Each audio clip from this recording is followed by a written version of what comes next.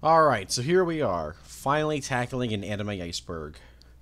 Well, I mean, there's the Cowboy Bebop one that's pretty short, and you should all go watch that one, it's pretty good. FYI, though, it's darkened because Sunrise took down the first version of it, so to play it safe, I just darkened it, but I might have done it too much, but it's still a good video regardless. Anyways, Neon Genesis Evangelion is one of my all-time favorite animes. Here's actually a list of them. Now, before we get into this iceberg, I just want to clarify something, and that is I will only be talking about stuff relating to the original series, and its onslaught of alternate universe games, manga, light novels, etc. I won't really be talking too much about the rebuild continuity and its onslaught of, alternate universe games, manga, etc. Because I don't like that continuity at all, and I don't really want to research it, and since this is, my video, I can do whatever I want. If you like those movies, more power to you. I just don't really care for them story-wise, and so I don't really want to spend too much time, researching something that I really don't care for. Again, just saying, not my thing. If they're your thing, then that's great, I'm happy for you. But, yeah. I'm not going to be talking too much about them, except for, like, one or two entries where I kind of have to, like the sequel theory, for example. But, yeah, that's that. Also, real quick, I'm putting out a little search. There's a video online, or used to be online, where it was about a guy who was power scaling the angels in the Evangelion franchise. Not just the original series, but also the rebuild films. Well, the first three. The fourth one wasn't out at the time. I absolutely loved this video, but it got taken down, I think, because they used clips from the show, so probably did get removed for that reason.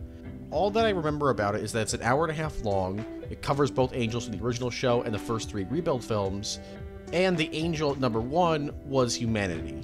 I think it was, I'm pretty sure. He also went into ways that each angel could defeat other angels. It was an amazing video. I absolutely loved it.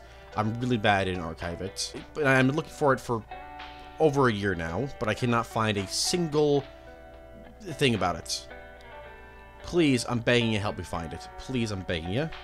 Also, if the dude who uploaded it somehow sees this video, I love that video. Thank you for making it.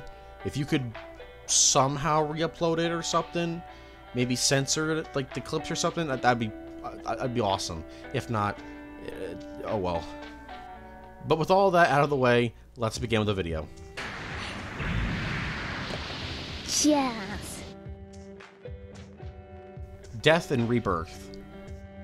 Death and Rebirth is a recap film released in 1997. Though while I say it's a recap film, it's kind of a recap, but kind of not. The first half of the film, Death, is around 70 minutes long and is just a recap of the series, though it does have some footage that wasn't seen in the original series. Though, since its release, this bonus footage has been released in several other ways, so it's not really exclusive to this film anymore. This part of the film was also split up into 4 different parts, each focusing on a single character. And finally, there's the second half of the film, Rebirth, which is an unfinished version of the first third of the end of Evangelion. Basically, it covers the first 27 minutes of it, so it ends with Asuka fighting the mass production Evas. Also, because this was an unfinished version of the end of Evangelion, there's a ton of differences between this and the film we ended up getting. Here's a list of most of the changes. I'm not going to list them all out because some of these things aren't that interesting, and it would take forever to list them all out. Overall, it's one of the very few recap films I'd say is worth checking out, and I really don't care for recap films. Pachinko. So pachinko machines are extremely popular in Japan. In case you don't know what they are, they're basically gambling machines that are similar to slot machines. And since it's so popular, it's not uncommon for pachinko machines to be themed around certain franchises. Some examples include Resident Evil, Persona, Terraformers, Gundam, Silent Hill, etc. And because Evangelion is such a massive, massive cash cow, there's been a ton of Evangelion pachinko machines. There's even been multiple Evangelion pachinko video games, just in case you want a virtual gamble. There's actually 10 different Evangelion pachinko video games, ranging from the PS2, the PS3, and the Nintendo DS. I don't know who's the target audience for these games, but I mean, if you like these games, more power to you, I guess. 1 hour photo. 1 Hour Photo is a psychological thriller released in 2002 starring Robin Williams. There's a scene in the film in which Robin Williams interacts with a kid holding an action figure from Evangelion. It's become a pretty popular meme in the Evangelion fanbase. Not just because it's Robin Williams saying Neon Genesis Evangelion, but also because the kid claims the action figure is a good guy that uses his silver sword to kill bad guys. But it's a figure of the mass production Evas, which, aren't exactly what I call the good guys. Some have also theorized that this little reference actually adds to the theme of the film. I personally haven't seen this movie, so I can't really say too much about that, but I'll leave a video from Ava Monkey in the description if you're curious about the subject. Pigpen's fate. Towards the end of the show, Masato sends Pigpen away to live with Hikura's family, as Tokyo 3 is becoming too dangerous for such an epic penguin. Now this has led to people wondering if Pigpen was part of the human instrumentality project, as he was a living thing. We don't actually know, though, if he was. It's been debated for years whether or not animals and plant life were part of the project. If he was, then I guess Pigpen could return to life, but, I mean, if not, then, yeah, Pigpen's dead. Personally, I think he may have been part of the project because of how sentient he was, but I don't know. It's really up in the air. Episodes 25 and 26. The final 2 episodes of Evangelion are fairly controversial. Well, they were controversial. Nowadays, most people agree that they're pretty good. But why were they so controversial? Well, I mean, if you're asking that question, you've never watched the show then, because it's pretty obvious why. For those that don't know, the final 2 episodes use a bunch of footage from previous episodes, with some new footage thrown in, and the main 4 characters, Shinji, Asuka, Rei, and Masato, monologuing and coming to terms with themselves. It's a very different experience than the previous 24 episodes, and the film. So, why did these episodes happen? Well, for years it was accepted that Studio Gainax simply didn't want to fund the show anymore, and so Anno and the crew couldn't finish the story the way they wanted to which ultimately led to the creation of the end of Evangelion after a massive backlash took place demanding for a proper ending. Well, this isn't actually 100% true. You see, Studio Gainax actually was having a hard time making Evangelion, as it was a very stressful production. And despite the show's massive success, they had a hard time getting sponsors, which is ultimately what led to the final 2 episodes looking like the way they do. Side note, this is not the first time a Studio Gainax production ran out of funding before it ended. Anyways, it's possible though that even if they had the sponsors, the final 2 episodes wouldn't actually be too different.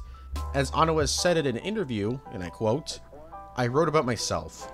My friend lent me a book on psychological illness, and this gave me a shock. As if I finally found what I needed to say." So perhaps Anno always intended for these final 2 episodes to be like that. At least in the dialogue narrative department. References and other anime. So being one of the most influential anime of all time, many different anime after its release have referenced it. Some more obvious than others. Here's a rapid-fire list of some from shows that I've seen. In Lucky Star, on the cover of the 11th volume of the Lucky Star Character Song CD, you can see Asuka and Rei figures next to some Haruhi Suzuma figures. In Panty Punny Dash, there's an insane amount of Eva references, like a reference to Eva 01 holding Kaworu, Sachiel making a cameo, Pigpen making a cameo, the Gendo pose showing up, Asuka's plug suit, and even Eva 01 itself make appearances.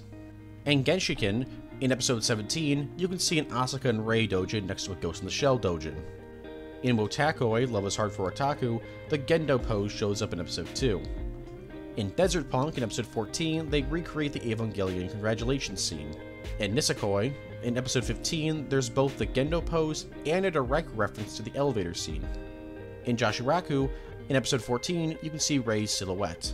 In Love, Chuniyabo, and Other Delusions, in episode 3, Asuka and Shinji are both referenced.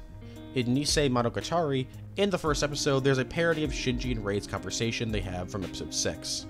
And finally, in My Bride is a Mermaid, in episode 16, Rei and Asuka can actually be seen in the background. But again, those are just ones from the anime I've seen. Anime that I haven't seen that references Evangelion include Sword Art Online, 'Barakamon, Grand Blue Dreaming, Gintama, 801 TTS Airbats, Sayonara Zetsubo Sensei, Soft Tenny, and Elf Band I don't know how to pronounce that. Jet Alone. Jet Alone is a giant robot that makes its only appearance in episode 7 of Evangelion. Since it's a robot, it actually can't generate an AT field, though Shiro Tokita does state in the episode that it's only a matter of time before they can create an artificial AT field. Since its appearance, Jet Alone has become kind of a meme within the Evangelion fanbase, as its existence in the series is kind of weird. Jet Alone has no weapons, though can walk around for at least 150 days to its eternal nuclear reactor, which NERV of course messes with to create a nuclear meltdown that has to be stopped by Masato and Shinji. This implies that NERV found the whole Jet Alone program to be a threat, but like, it's really not. Like, sure, Jet Alone can last longer than the Evas, but it's not like remotely as tough as them. Because of this, many people believe NERV didn't actually see Jet Alone itself as a threat, but the idea of funding being diverted from NERV to the Jet Alone program being the actual threat. Anyways, despite only appearing in one episode of Evangelion, Jet Alone has appeared in other pieces of media. A variant of Jet Alone also appears in Neon Genesis Evangelion 2, which I'll talk about a bit more later. Jet Alone also appears as a playable fighter in Neon Genesis Battle Orchestra, which I'll talk about a bit more later as well. And finally, yes, Jet Alone's name is a direct reference to Jet Jaguar, as Jet Jaguar's original name was Red Alone, so they simply combined both names into Jet Alone. The manga. Most anime is adapted from something. For example, there's anime based on manga, light novels, visual novels, video games, etc. However, there are examples of the opposite happening, manga being adapted from an original anime. This is what happened with Evangelion, despite the manga technically being released first to generate hype. So they spoiled the show before it came out, right? Not exactly. You see, the Evangelion manga differs greatly from the anime. For examples, Gendo is portrayed as a flat-out villain, as not only does he straight up tell Shinji that he hates him, but he also wants the powers of a god so he can take out his anger on the world. Several angels from the show are scrapped entirely.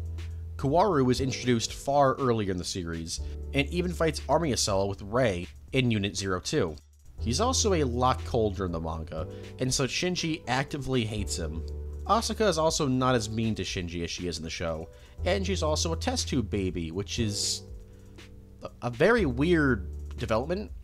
Toji also dies, and Shinji even knows that Toji is piloting Unit 03 before their fight. Also, the ending is entirely different, with Shinji and the gang living in a normal world. So why was the manga so different? Well, because it was written and illustrated by Yoshiyuki Sadamoto, and Ono had very little, if any, impact on the series. The manga lasted for 14 volumes, from February 1995 to June 2013. Yes, it lasted almost 20 years, due to various hiatuses. What species is Pigpen? Yes, Pigpen is a penguin, but what kind of penguin? Well, none. You see, Pigpen was created by humans via genetic experimentation, which explains how he can watch TV, read, drink beer, etc. He's also got retractable claws, which I don't think penguins have. His origin is never really talked about in the show, but in the manga it's mentioned how he was adopted by Masato after she discovered him while working at her old job at some unnamed research lab. But keep in mind this is its own continuity, so it's possible that this didn't happen in the show. The penguin in real life that looks the most like Pigpen is probably the erect crested penguin, so I think it's safe to say that he's just like an evolved version of that. Unit 00's soul. So we know that Eva 02 contains a portion of Asuka's mother's soul, and Eva 01 contains the soul of Shinji's mom. So whose soul is in Eva 00? There's actually multiple theories as to what soul is in there, and the most commonly agreed upon theory is that Unit 00 contains the soul of Rei 1. You know, the little Rei that gets strangled to death. There's different pieces of evidence that back this up, ranging from episode 23, where Rei 2 asks the question, is this me inside the Eva? And in episode 14, where it's tested if Shinji is compatible with Eva 00, while Rei is tested if she's compatible with 01. With any idea of testing either of them with Eva 02 being dismissed. And since Rei is a clone of Shinji's mom, it makes sense that NERV would want to test if Shinji could be compatible with his clone mom Eva units. God, this series is weird. Like I said though, there's other theories as well, but none of them are as popular as this one.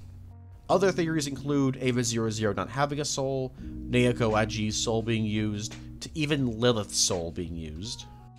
References and other media. Again, being one of the most influential animes of all time, it's no surprise that other forms of media have referenced, crossed over, or paid homage to Evangelion in some way.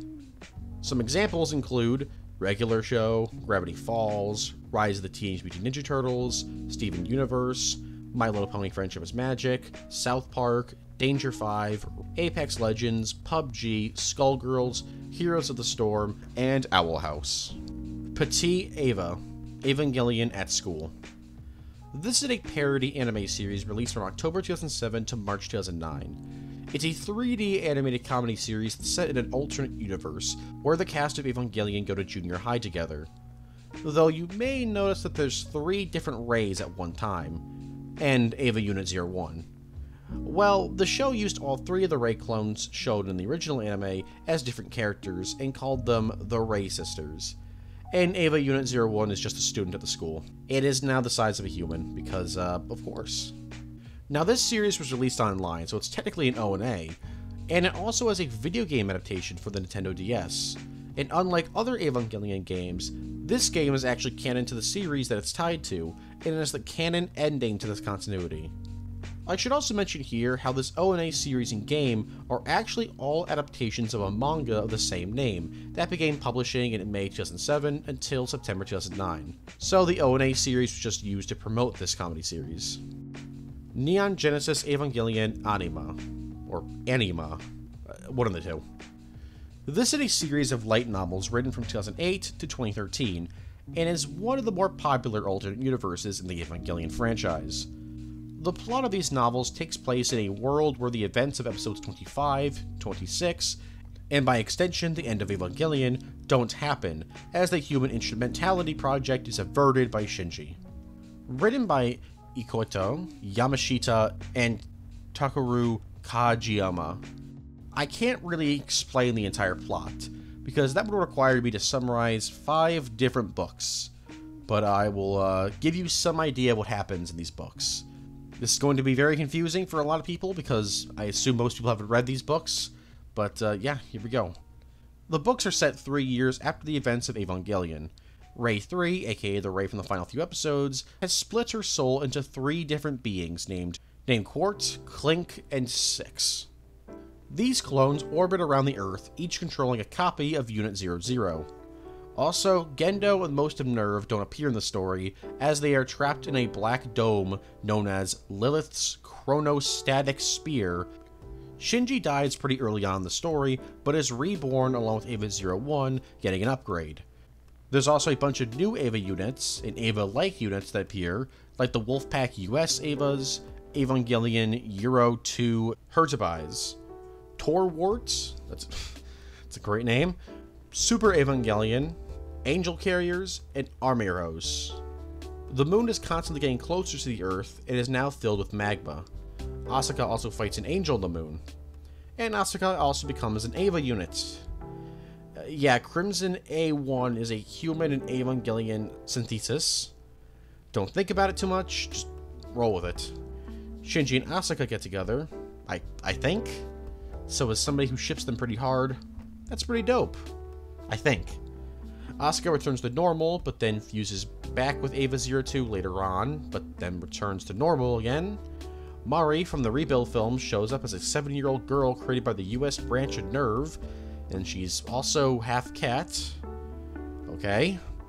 Shinji channels the power of the third impact through Eva 01's heart and becomes a giant being of light to try and stop the moon from hitting the Earth. By the way, the moon is being turned into New Earth, and by the end, Shinji, Asuka, all the Reis, etc. are all now living on the moon, as it's fully become New Earth. Now, if you haven't read these books, or a summary of them, you're probably very confused by all this. And that's very understandable. Anima, or Anima, I don't know how to pronounce that, is a very weird continuity. But hey, it's got some really awesome artwork of the Eva units. and some not-so-awesome artwork of Mari in this story. I can't show this on YouTube. This is... Guys, come on, what are you doing? Overall, I can't say that I'd recommend these books, because I haven't read them. I've just read a summary of the 5 volumes. If it sounds interesting, then I guess check them out. I don't know. I'll probably check them out. Hey, maybe one day we'll get an anime adaptation of it. Or not. Probably not. Probably not at all. The best girl debate. While Evangelion wasn't the first franchise to have this debate, nor was it the last, it certainly was one of the ones that made this kind of debate popular. Which girl is better? Asuka or Rei? This debate has been going on for decades now, despite it all being subjective, so it doesn't really matter. I don't know why people are so hung up about it, but whatever. My opinion, I like Asuka a lot more. I just find her to be more interesting and entertaining. But Masato's the best out of all of them, so it doesn't really matter anyways. Weird products. Evangelion is one of the most heavily merchandised anime in existence, with some people even testing if you would live off just Evangelion products alone. But Evangelion merch isn't just your standard figures, posters, model kits, action figures, etc. Oh no. Oh no. You see, there's Nerve emergency rations, shaving razors, Evangelion Swiss angel cake, canned bread, a coffee machine, body spray, humidifier, buckets, chopsticks, water hose, arm drink holders, dress fish chip grip grasper, what? And a Pizza Hut sponsored plush. God, why? Why? Evangelions are not mechs. This is a pretty simple one. Neon Genesis Evangelion is a mecha anime, but the Evangelions themselves are not mechas, or mechs, if that makes any sense. Mecha, or mechs, are either robots or large mechanical suits of armor controlled by pilots or an AI system. Think, for example, Mobile Suit Gundam, Code Geass, Titanfall, Old Noah Zero, Full Metal Panic, or Black Ops 3. Yeah, technically Black Ops 3 is a mecha. Or wait, no, it's not a mecha, because those are walkers. Wait, are walkers technically mecha? Are they different? I don't know. The point being is that Evangelions are not machines. They're biomechanical humanoids. So technically, that would make them cyborgs. Yeah, that armor is actually for a large living creature underneath it. For people who have watched the show, this is not a surprise at all because... well, I mean, it's pretty obvious they're not robots. I mean, we see their skulls, their blood, and well, we see one of them go crazy and eat an angel, so it's pretty blatant. This entry is mainly just for people who haven't actually watched the show. Religious symbolism. So the Evangelion franchise is well known for its religious symbolism. From the cross-shaped explosions, to Lilith being crucified, to a cross that appears in the very opening of the show. This has led to a lot of people claiming the show is either one of 3 things: religious propaganda, critical of religion, or the show is using religious imagery to work with the plot and themes of the show. So is there any truth to the show being openly religious? No. As revealed by Evangelion's assistant director, Kazuo Tsuromaki, in an interview in 2002 said, and I quote, "There are a lot of giant robot shows in Japan, and we did want our story to have a religious theme to help distinguish us. Because Christianity is an uncommon religion in Japan, we thought it would be mysterious. None of the staff who worked on Eva are Christians. There is no actual Christian meaning to the show. We just thought the visual symbols of Christianity looked cool. If we had known the show would get distributed in the US and Europe, we might have rethought that choice. So yeah, it was just to make the show look cooler." Now, that's not saying you can't place religious symbolism over the show, as you can have your own opinions on art, but it wasn't intended to have any, Christian meaning. The sequel theory. This is probably the most well-known theory in the Evangelion fanbase. This theory being that the 4 Rebuild films are actually stealth sequels to the original series. Well, how exactly can this be? Well, the idea behind it is that the series follows a cycle. Basically, the universe resets itself after the end of Evangelion. Some evidence pointing towards this theory being true are the fact that the oceans are red, much like the ending of the original series. There's a blood stain on the moon, much like at the end of Evangelion. And Kaworu apparently remembering the events of the original series. People even began speculating that Mari from the rebuilds is actually the daughter of Shinji and Asuka, which, oh boy, that theory hasn't aged well. So is there any truth to this theory? No. Yeah, with the release of the fourth and final rebuild film, a lot of the evidence used was actually debunked. Like how the Red Seas, for example, were red in the rebuild films because the second impact purified the seas. So yeah, they're different continuities. Evangelion credit cards. I was gonna put this with the weird products, but I don't really consider these products. Anyways, in 2016, Visa and Sumitomo Mitsui joined forces and offered limited-time Evangelion credit cards. One with Eva Unit 1, one with Rei, and one with Asuka and Eva 02. However, the most interesting things about these cards, to me at least, is that the ones that were shown off with the announcement all have the names of characters from Evangelion on them, instead of John Doe or Jane Doe. Apparently, Misato owns an Eva 01 card, Kaiji owns a Rei card, and Akaji owns the Asuka card. Magma Diver.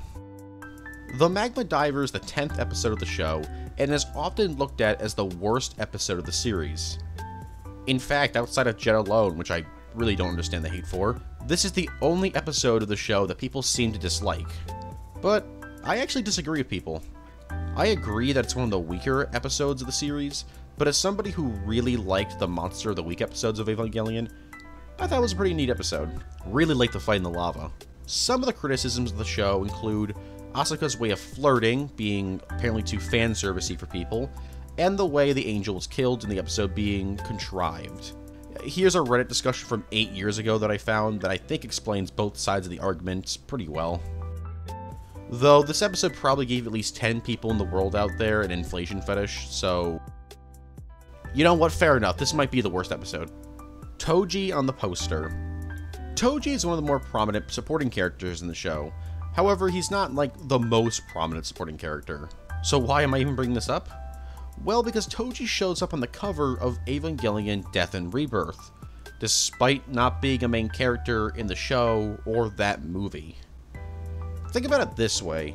Like, if you were asked which characters should be on the cover of Evangelion, you'd probably say the main four, Shinji, Asuka, Rei, and Misato, along with Gendo, Kaiji, Kaworu, and Akaji. I don't know, maybe I'm, like, overthinking this, but I just think it's kind of odd that he's on the poster. So prominently on the poster, too. Especially since he's only a pilot for a single episode. Granted, a pretty significant episode, in fact, an extremely significant episode, but still. Maybe they wanted to have 2 boys and 2 girls on the cover to make it, like, equal, but I don't know. Evangelion Store. Remember how I said Evangelion is a cash cow anime franchise? Well, there's even a store dedicated to just Evangelion products. In fact, there's actually 3 of them. They're, of course, located in Japan. One in Ikebukuro, Toshimi City in Tokyo, and the other one is in Hakone in Kanagawa. Now, being an Evangelion store, they sell Evangelion-style clothes, figures, and all sorts of other merch, like shoes, DVDs, and even an Asuka boob mousepad. At least they used the rebuilt Asuka's 28 instead of the 14-year-old one. Also, can I just say that Kaworu saying, "I'm waiting for us to arrive" there is just kind of threatening. Also, I love the idea of Asuka shouting out, "Check it out! www.evastore.jp." It's a very, very catchy catchphrase, you know?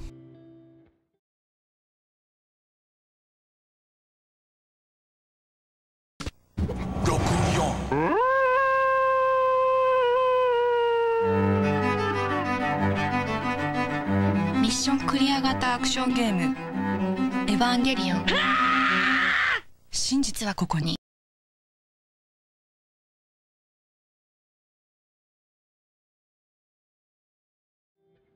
Toji's scrapped death. Originally, at the very end of episode 18, Toji was going to die at the hands of Eva Unit 1. I mean, when you watch the episode, it's very clear that Toji was supposed to die, since I don't know how anyone could survive what he went through. But yeah, he survived in the show, with just one of his legs being removed. So why was his death scrapped?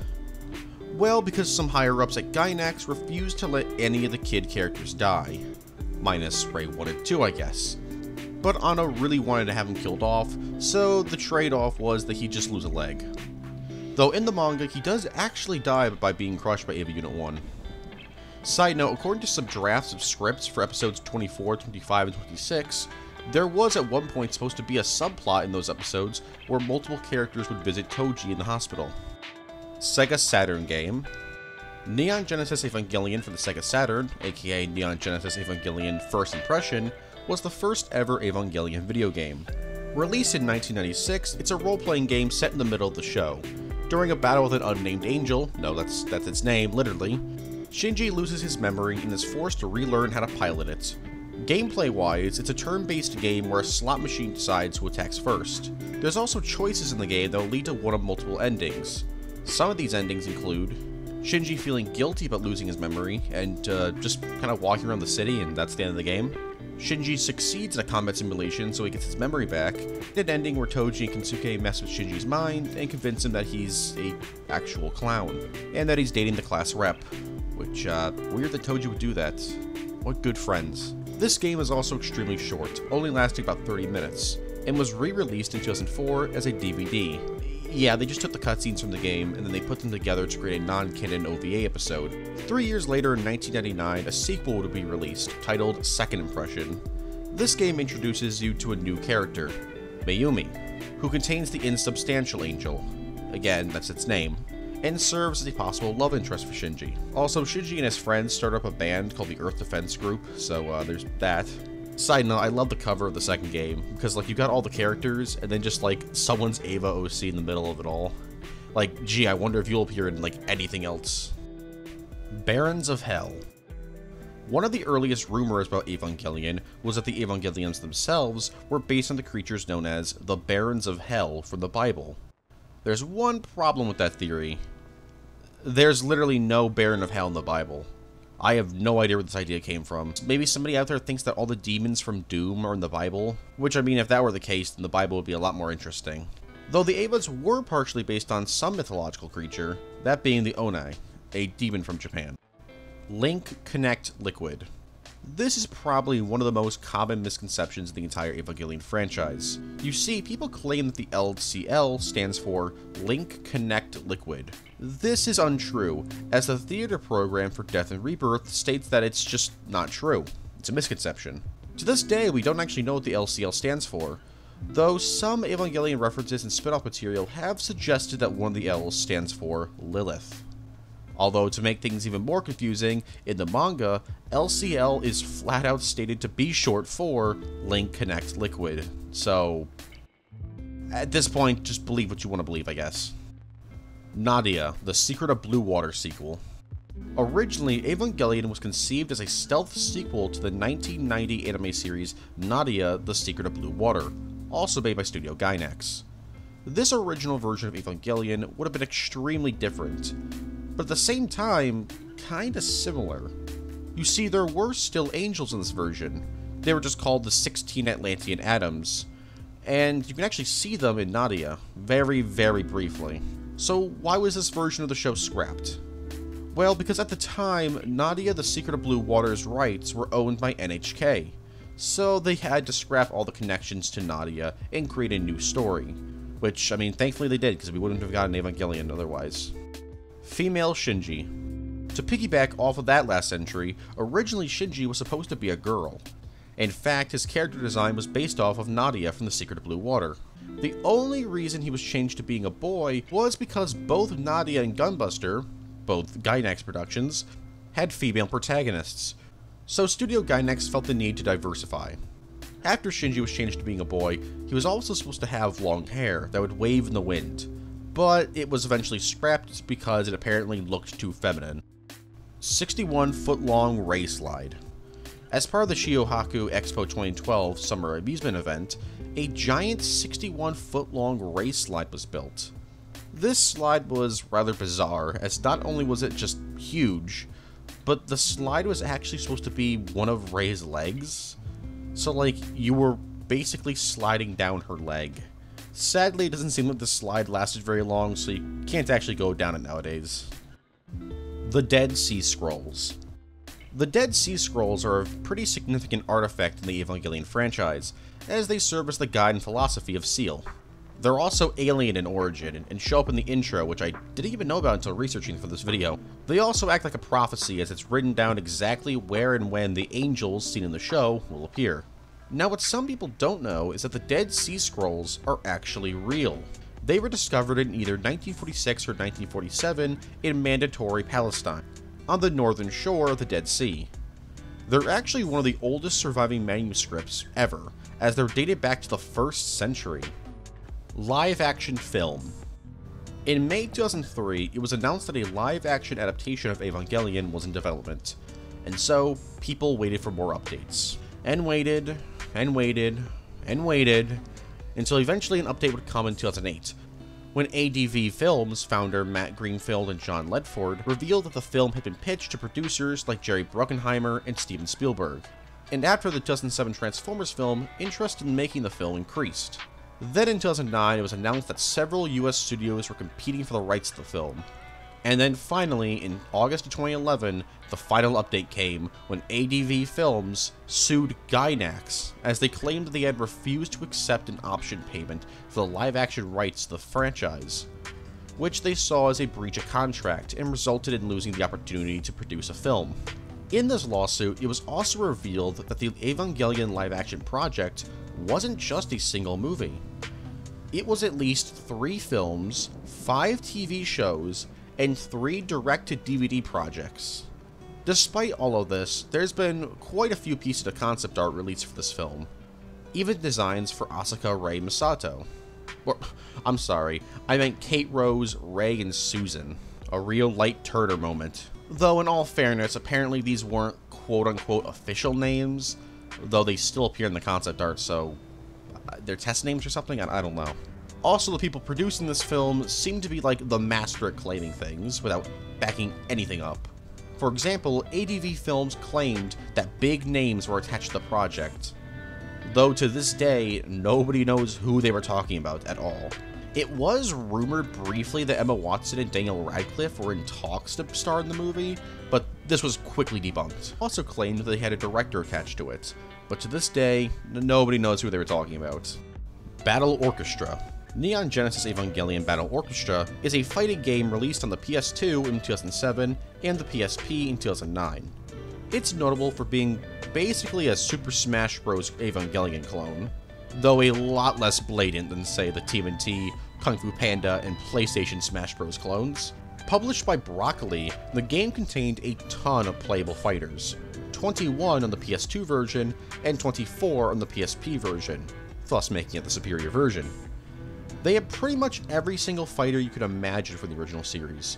You got both variations of Unit 00, Unit 01, and its Berserk form, Ava Units 3 and 4, the mass production Avas, Jet Alone, Lilith, a ton of the angels from the show, even an Evangelion Type B from the Evangelion Detective manga that I'll talk about a bit later. There's even an original Ava unit called Evangelion Unit A. Also, Gunbuster makes a guest appearance in this game. And on the PSP version of the game, you could even play as the rebuild versions of Unit 01 and 00. The game also featured a story mode for Shinji, Asuka, Rei, Toji, Kensuke, and Kaworu. Sadly, despite the positive reception to the game, it was never released outside of Japan. Super Robot Wars.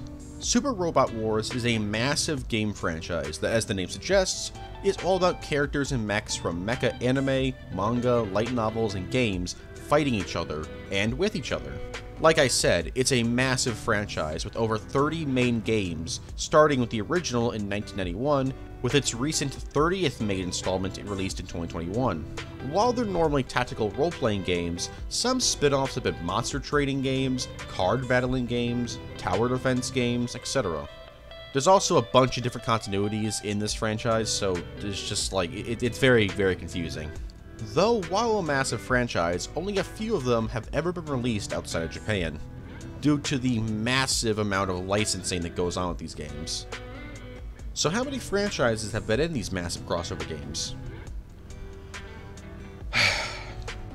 There's the Gundam Universal Century, the Gundam Cosmic Era, the Gundam Post-Disaster Era, the Gundam Future Century, the Gundam After Colony Era, the Gundam After War era, Gunbuster, Netflix's Ultraman, Bokureno, Macross, Getter Robo, Invincible, not that Invincible, Bystonwell, Giant Robo, Nagahama, Gridman, Eldoran, J9, Pat Labor, Votums, Virtual Ons, Evangelion, Rebuild of Evangelion, Evangelion Anima, or Anima, I still don't know how to pronounce that, Fight Iser 1, Gun Sword, Full Metal Panic, Gurdlangen, Knights in Magic, Zoids, Aldnoah Zero, Zegapane, Valvrave the Liberator, aka a really awful garbage show, The Brave Police J. Decker, Eureka 7, Code Geass, Fooly Cooly, Mazinger, and Cowboy Bebop. Wait, why is Cowboy Bebop in this? It's not a mecha franchise. And before you comment going, that's a good list, but you missed this one, this one, that one, that one. Look, guys, there's literally, like, I'm pretty sure almost 100 of these franchises and, like, continuities games. I'm not listing them all. Don't make me list them all.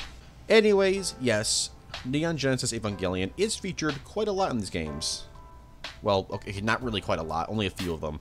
The original series is featured in 6 of these games, the Rebuild series is featured in 4 games, and Evangelion Anima, Anime, whatever, is in 1 game.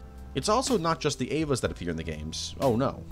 Pretty much every single main or supporting character in the original series has appeared in one of these games, as either a playable character, an enemy, or an NPC. This is the same for the characters of the first 3 Rebuild films, but not for Anima, as only the Evas appear. Eva Unit 04. Eva Unit 04 is one of the most mysterious Eva units in the entire franchise. Well, in the original series. There is a Unit 04 in the Rebuild films, but that's an entirely different thing. Actually, there's like a couple of Unit 4s, but they're not like Unit 4s, it's like, whatever. In the original series, it's mentioned that there was an Evangelion model being developed by the United States that had apparently been destroyed after testing the S2 engine. So, in the original timeline, Eva Unit 04 was destroyed. It's since appeared in several alternate universe spin-off material, like Angelic Days, Neon Genesis Evangelion 2, and Battle Orchestra. Also, in a lot of these pieces of media, Kensuke is often the one that pilots the Eva. Evangelion Another Impact. The Japan Animator Expo is a series of weekly ONAs as part of a collaboration between Studio Kaira and Studio Dwango. Announced by Anno, this project was created to offer new animators more exposure. So why am I talking about this?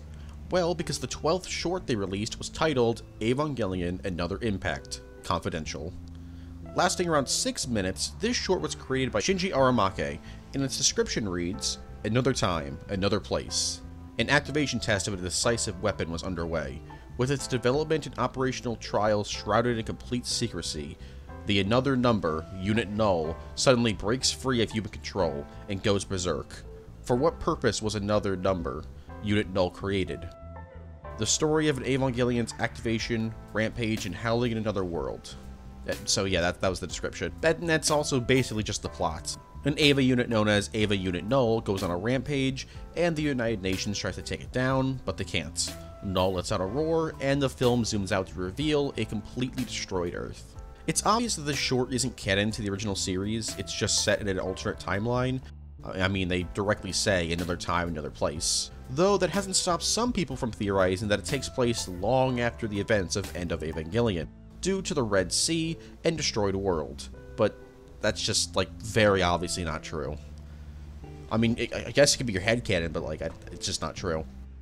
Girlfriend of Steel. Released in 1997, the visual novel Neon Genesis Evangelion Girlfriend of Steel, aka Iron Maiden, is set in a slice-of-life world much like the alternate universe seen towards the end of the series. Although, while slice-of-life, the Evas still exist, as do the Angels. It's just an alternate universe where, in between missions, everybody's happy. Being a visual novel, the main gameplay is just interacting with characters, making choices, etc. Also being a visual novel, there's some romance. That's right, Shinji can either end up with Asuka or a new character named Mana Kirishima. Yeah, Rei gets dropped here because she's the clone of his mom, so that's bad. Depending on your choices, Mana can live, die, or repeat. I couldn't help myself, I'm sorry. But yeah, she can either die and Shinji ends up with Asuka, or she lives and she gets an apartment with Shinji. I I didn't know two 14-year-olds could own their own apartment, but here we are, I guess. Anyways, this game has been re-released a ton. The original release on PC and Macintosh being in 1997. It saw a Sega Saturn and PlayStation 1 release in 1998, a PlayStation 2 re-release in 2006, and finally a PSP port in 2009. Also a special edition re-released for PC in 2006. But that's not all. You see, Girlfriend of Steel got a sequel in 2005 for the PlayStation 2. Except it's not actually a sequel. Neon Genesis Evangelion Girlfriend of Steel 2nd is not actually a sequel, but instead just another slice-of-life visual novel, and this time it's actually set in that alternate world featured towards the end of the original series. So like Masato is a teacher, Rei has that universe's personality, and Kensuke and Toji are both Eva pilots for some reason. In this game, you also get to choose between Asuka and Rei, but also now Kouro, though he doesn't actually have an ending, so you have to either choose Asuka or Rei. Rei's ending has you marry her and have kids. She's not a clone of his mom in this universe, so it's okay. Meanwhile, Asuka's ending has Shinji leaving with Asuka to Germany. Girlfriend of Steel 2nd also got a manga adaptation that I'll talk about in its own section because it differs a lot from the game. Angel Raising. What do you think of an Evangelion video game? What do you imagine? A fighting game?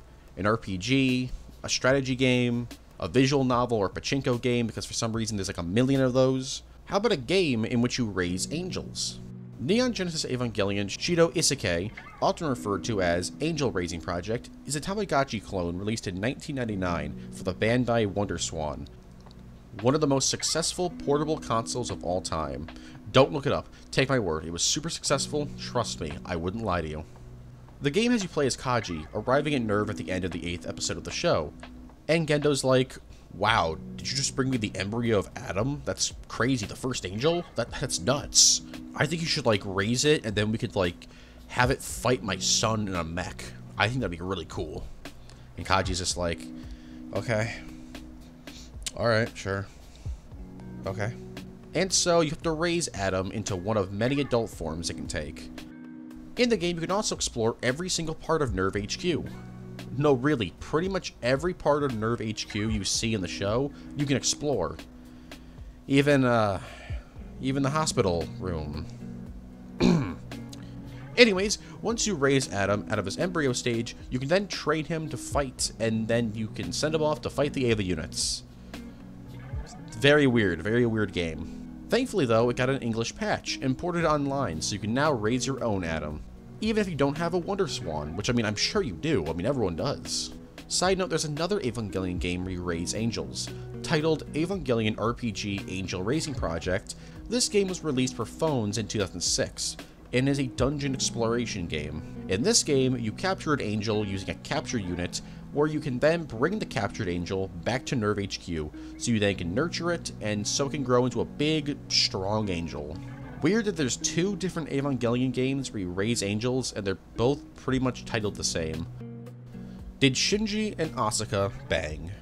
So there's a pretty well-known theory about Shinji and Asuka. The theory is that the two banged towards the end of episode 15. So, what's the evidence? Well, it's just a lot of assumptions and stuff. Like, people take the dialogue from episode 15 and the end of Evangelion, and then they say these pieces of dialogue, like the I need you line and the do you love me line, like, suggests that they banged. There's also some stuff shown to Asuka by one of the angels, and then after the night Asuka and Shinji kissed, Asuka's, like, not really mad about Shinji seeing her in a towel, so, like, that's used as evidence. In episode 16, Shinji's pretty confident, which is, like, it's the idea that, like, he banged Asuka, so now she's like, damn, I'm a man, or whatever, right? Look, here's a really big post about the subject. As previously mentioned, I do ship these two really hard, but I don't really buy this theory. I mean, in the show, it's very obvious they wanted to bang, but I don't think they did. This whole subject is just really weird to me, and I think it's just people overthinking stuff. Like, if they did bang at one point, you'd think that somebody who worked on the show would have said something about it by now, because it's a pretty well-known theory. Sorry if I butchered the explanation for this theory. It's kind of complicated, and truthfully, I don't really get most of the evidence. I'll leave a link to a video and a thread on Ava Geeks about the subject, as you can get more information with those. I guess I'll also throw in the sister theory to this, and that theory is that Asuka is pregnant with Shinji's kid towards the end of the show, and we see her having morning sickness. But, like, if you watch the show, it's very clearly mentioned by Misato that Asuka's having problems with her period, so, like, I have no idea where this pregnant thing came from. Like, it's blatantly obvious that it's just her having an issue. Nope. Nope is a horror film released in July 2022, directed by Jordan Peele, and at first glance it has absolutely nothing to do with Evangelion. However, the monster featured in the film, Jean Jacket, was actually designed off of the 10th angel from Evangelion. Jordan Peele stated that this was because he was impressed by the hyper-minimalism and biomechanical design flair with this angel. He's also just like a really big fan of the original show, so I guess this was just his way of paying tribute to it. Also, keep in mind this film just came out, so I'm sure there will be a better image of Jean Jacket in the future, but as of right now, this is all we got. Transforming Bullet Train Robot Shinkelion. So I talked about this franchise in the Godzilla Iceberg, because Godzilla himself shows up in the series. Transforming Bullet Train Robot Shinkelion is an anime series that lasted from January 2018 to March 2022, and had 117 episodes and a film. This series was your standard kid mecha anime. Monsters are invading into the world, so a bunch of kids have to hop in mechs that double as trains to save the day. So why am I talking about it again? I did an Evangelion Iceberg. I mean, if you watch the Godzilla Iceberg, you'll know exactly why I'm talking about it here, because I mentioned it in that video, but you see, the characters of Transforming Bullet Train Robot Shinkelion travel to a parallel world that's just Evangelion. No, it's not a homage to Evangelion. Shinji, Asuka, Rei, Gendo, Misato, and the Angels all exist in this world. Shinji is even a supporting character in the show, and shows up in the film in his Eva Unit 1 inspired train mech. Oh yeah, and there's actually 2 train Evas. They look similar, but they're different. Also, I lied. The Angels don't exist in this universe. Instead, they all just exist as one dude. Like, it's just, like, all of them mushed together. Also, Shinji, Asuka, and Misato's voice actresses all return to voice them. It's a really weird crossover. Also, Hatsune Miku shows up in the show as well because, of course. It makes me really happy that we live in a world where a kid's mecha anime has Hatsune Miku staring down Godzilla while Shinji's piloting his Eva trade unit to go and fight him. Good times, I assume. I'm not going to watch this show. Ayanami Racing Project. Ayanami Racing Project is a simulation game released in 2001 for the Dreamcast and 2003 for the PlayStation 2. This game is you playing a second lieutenant, he doesn't have a name. You're assigned to care for Rei over the course of a year, and thus you begin taking care of Rei by creating her schedule, monitoring how much time she's at home, at Nerve, or at school, all while the events of the show happen on the background. So, eventually Rei does die, but hey, Rei 3 comes into the game, and so it continues a bit more. This game features a variety of different endings, and even some romance options. That's right, Shinji and Gendo are fighting for Rei's love. Wait, what was that about Gendo? Romantic competition for Rei's affection is between Second Lieutenant Nerve Commander Gendo and... Wait, Second Lieutenant... Wait, you? Those are adults, and Rei's, Oh, this isn't good. Like I mentioned earlier, 2 years later it was re-released for the PS2, and this time there's an Asuka route where you can care for her instead of Rei. And in her route, she can be romantically involved with Shinji, Kaiji, and Second Lieutenant... Again? No, he's an adult, you can't do that! Like with Girlfriend of Steel, this game received a manga adaptation, though it only lasted about 2 volumes, so it was pretty short. Ayanami Racing Project also features a variety of different endings, all depending on your actions. For example, Rei can become a violinist, a policewoman, a maid with a gun, or an SMM queen. While Asuka can become an astronaut, a nun, a singer, a scientist, or a manga artist. Ayanami Racing Project sounds like a game. Wait, why is Rei marrying Lupin III? Shinji Ikari Racing Project. This is a... well, not a sequel to Ayanami Racing Project. It's more like a spiritual successor. Released for PCs in 2004, this game has you playing as Shinji, who's scheduling himself between his home life, nerve, and his school life. It's a simulation game much like Ayanami Racing Project, only this time you're actually playing as the kid, not some random OC monitoring them. In the game, there's 4 different routes. The Thanatos route, which is basically just a retelling of the original series, the Pathos route, which is basically the same as the series, but this time it's got a lot more comedic stuff, with Shinji and his friends doing some wacky slice-of-life hijinks, like camping, swimming, and preventing third impact. You know, the classic summer of 2015. Fun times. Then there's the campus route, which has Shinji swap universes and jump into a universe with no Evas or angels.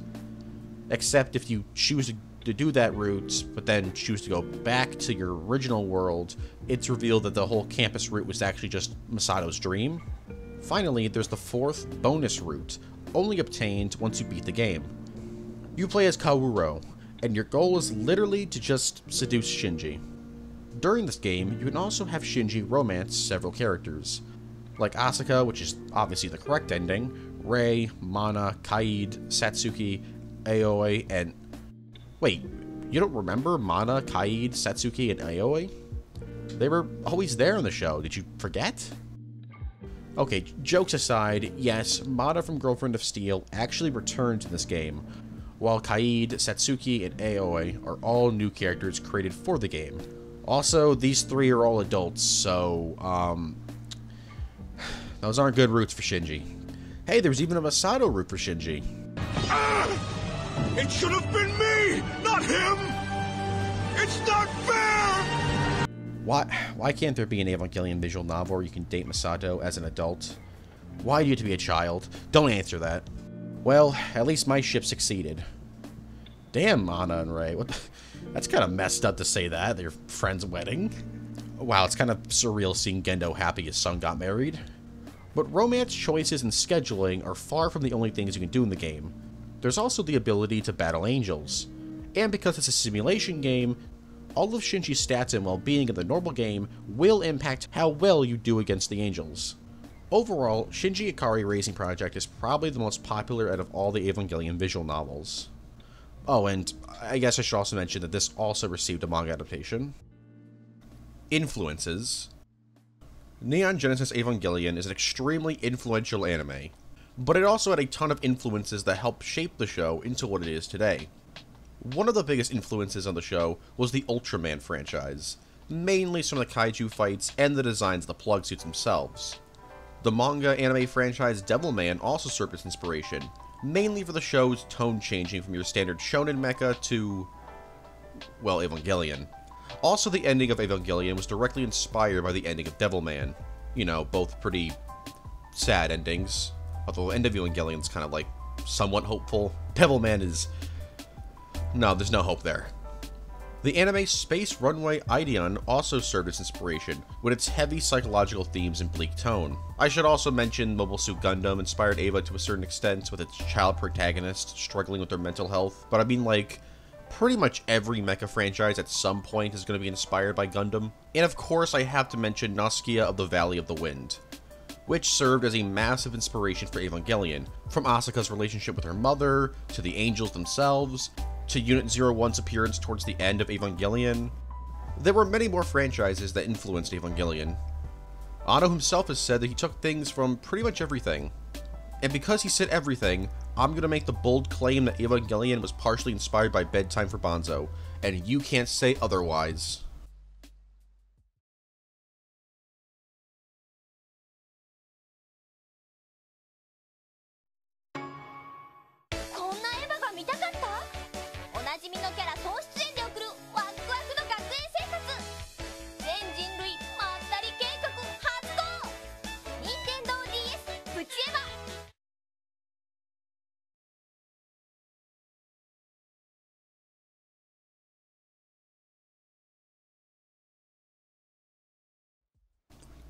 Digital Card Library.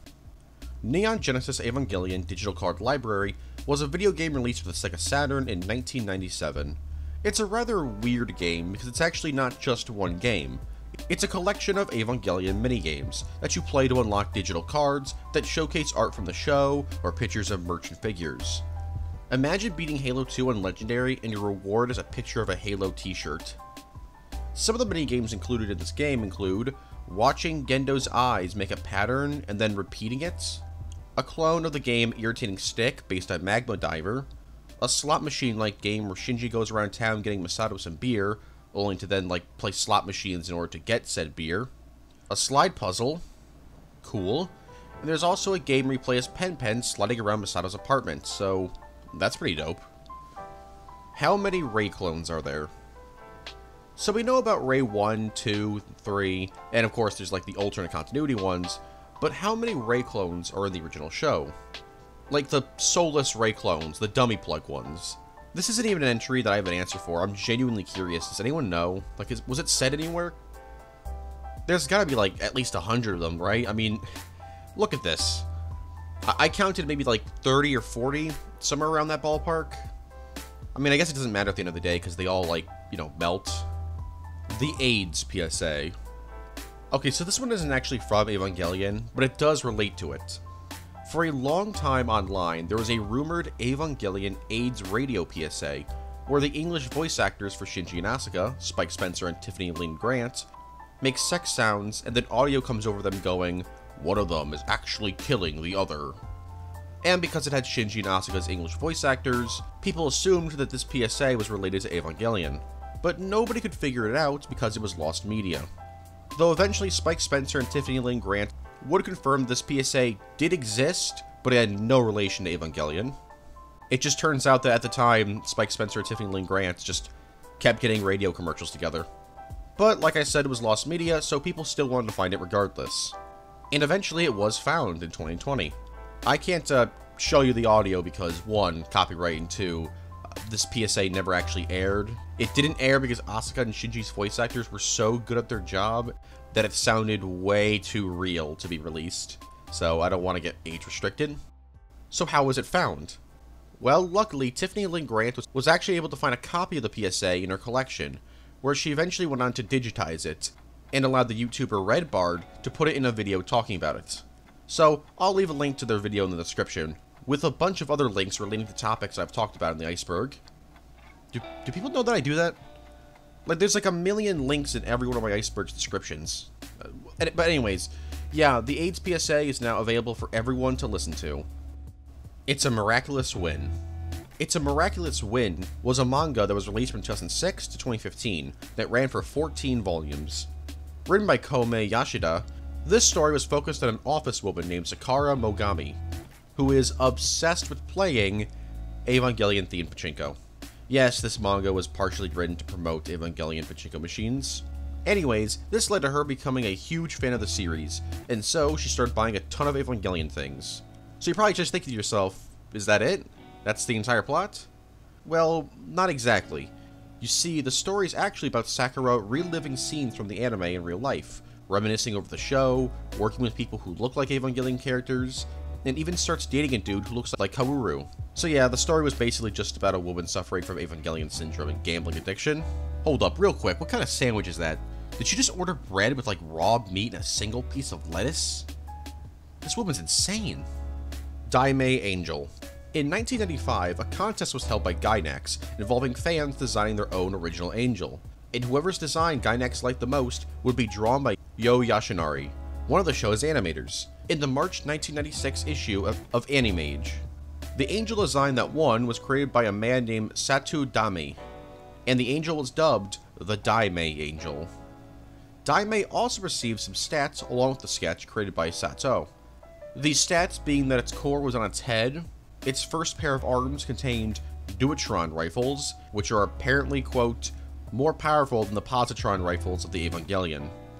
It's also 100 meters tall, and it has this little kind of horn thing that's called the Angel's Charm Point, whatever that means.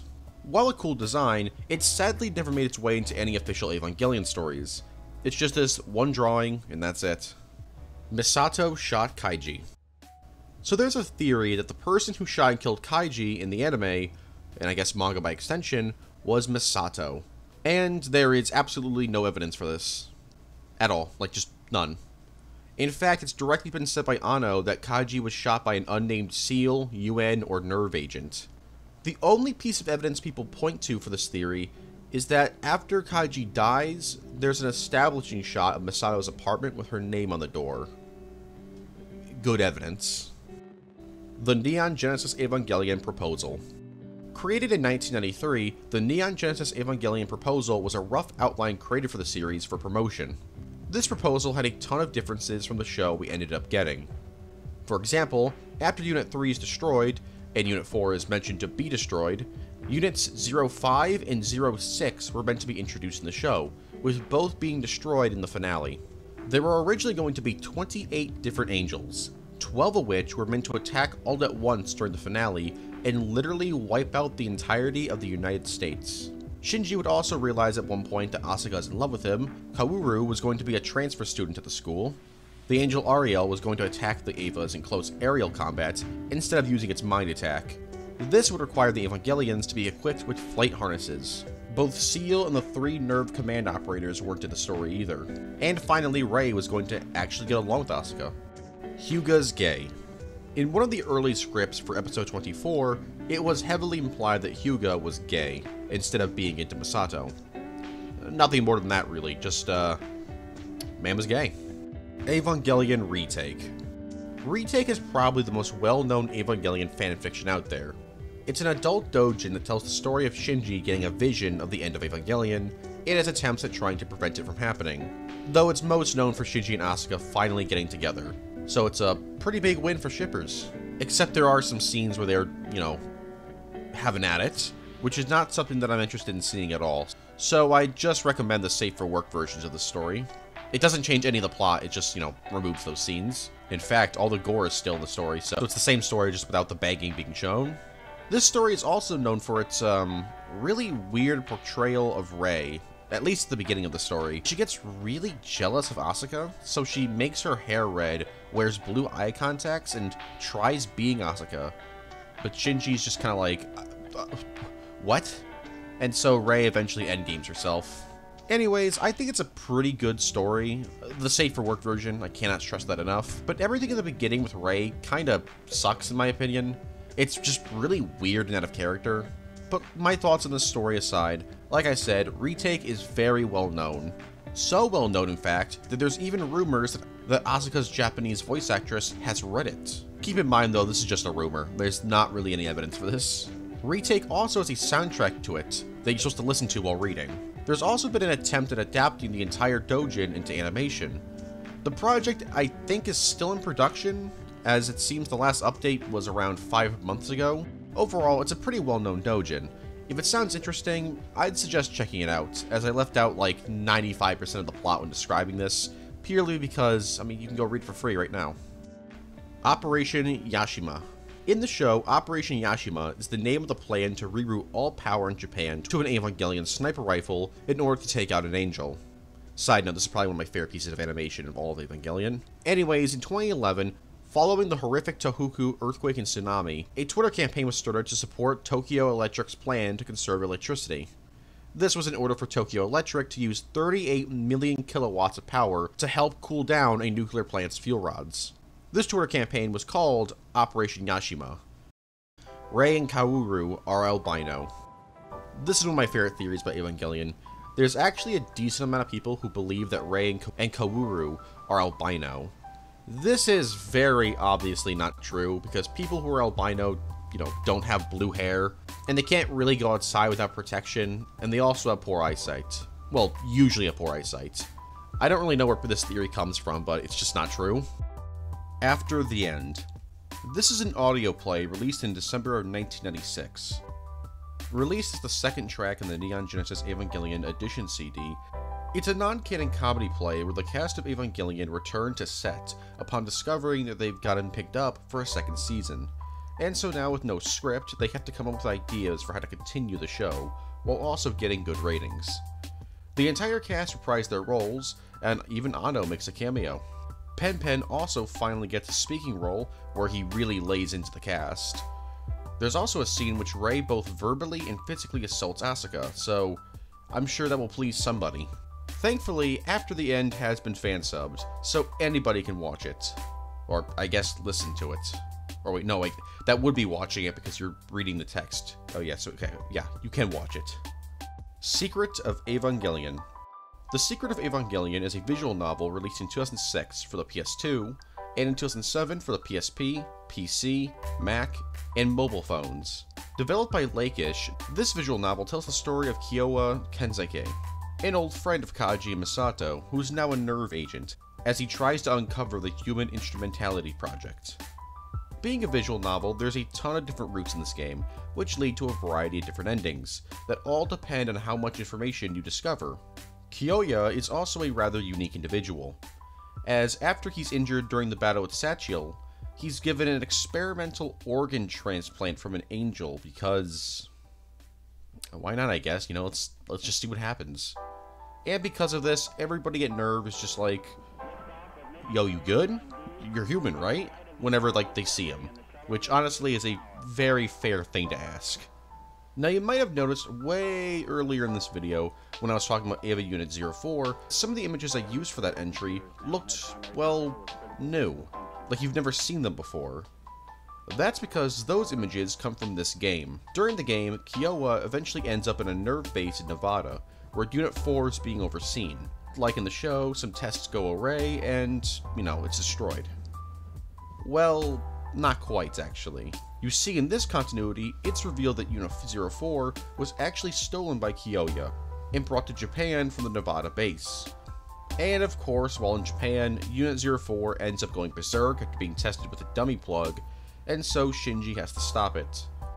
Kyoya isn't the only new character introduced in this game. There's other characters like Hitomi Kaiga, Hajime Suruga, Mitsuro Wakatake, Koji Katori, Porter, and Hawk. As mentioned earlier, this game was released for the PSP, Mac, and PC a year after the PS2 release. This version of the game is basically the same, but with some new artwork and an exclusive quiz game where Asuka and Rei host. Because, I don't know, I guess they needed more content. It's overall a pretty unique Evangelion visual novel, since most of them seem to just be dating sims or slice-of-life stories, while this is like an actual, well, attempt at an in-universe story, although it's not actually canon, it's its own continuity. I won't let you kill me. Originally, the final line in the end of Evangelion was going to be Asuka saying, "I won't let you kill me, idiot." A pretty fair thing to say while being strangled. This line was scrapped due to Asuka's voice actress apparently not saying the line how Anno wanted it to sound, so eventually Anno was like, "Hey, you know what Shinji does in the hospital? Like, imagine if you were Asuka in that scenario, like, how would you react?" And she responded simply with, "Disgusting." Extended live-action scenes. The live-action sequence towards the end of the series was originally going to be much longer. The idea was that this world Shinji was seeing was a normal world, where he doesn't exist, and that he would see Asuka, Misato, and Rei living out their depressing lives, all played by their voice actresses. Asuka would even be seen sleeping and living with Toji, and would be neighbors with Misato. Thankfully, this footage isn't lost, and you can actually watch the entire sequence as it was released exclusively in the renewal of Evangelion, which is basically like the director's cut special edition DVD set for Evangelion that sadly was never released outside of Japan. But fan subs do exist for it, so I guess that's a win. Overall, it's a very weird short, and I personally think it was for the best that it was cut. Side note, Anno actually voices Shinji in this. Well, a mysterious voice that's presumably Shinji. Episode 16. When watching Evangelion for the first time, you might be caught off guard when getting to episode 16, regardless of how you're watching it. This is because it's not up to the same quality animation-wise as the other episodes. So why is that? Was this some like artistic decision or something? Well, no. This is because episode 16, or the original episode 16, is lost media.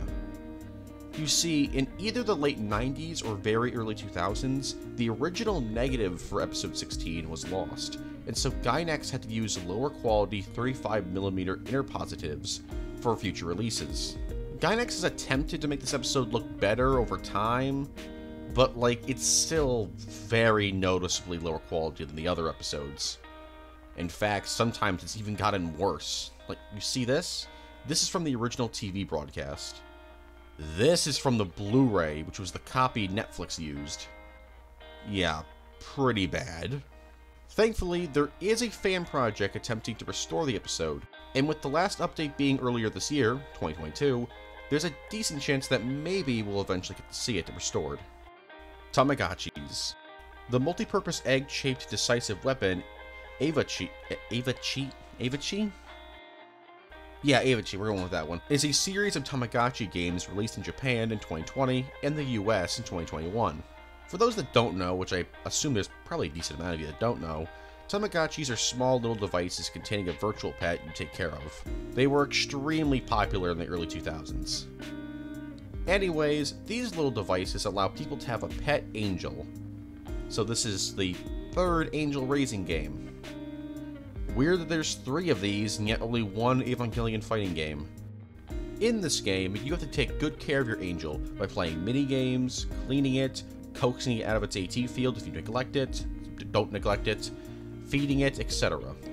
This game also has 2 different endings. If you take good care of your angel and it doesn't evolve into a special adult, the angel will say bye-bye, leave, and then trigger third impact.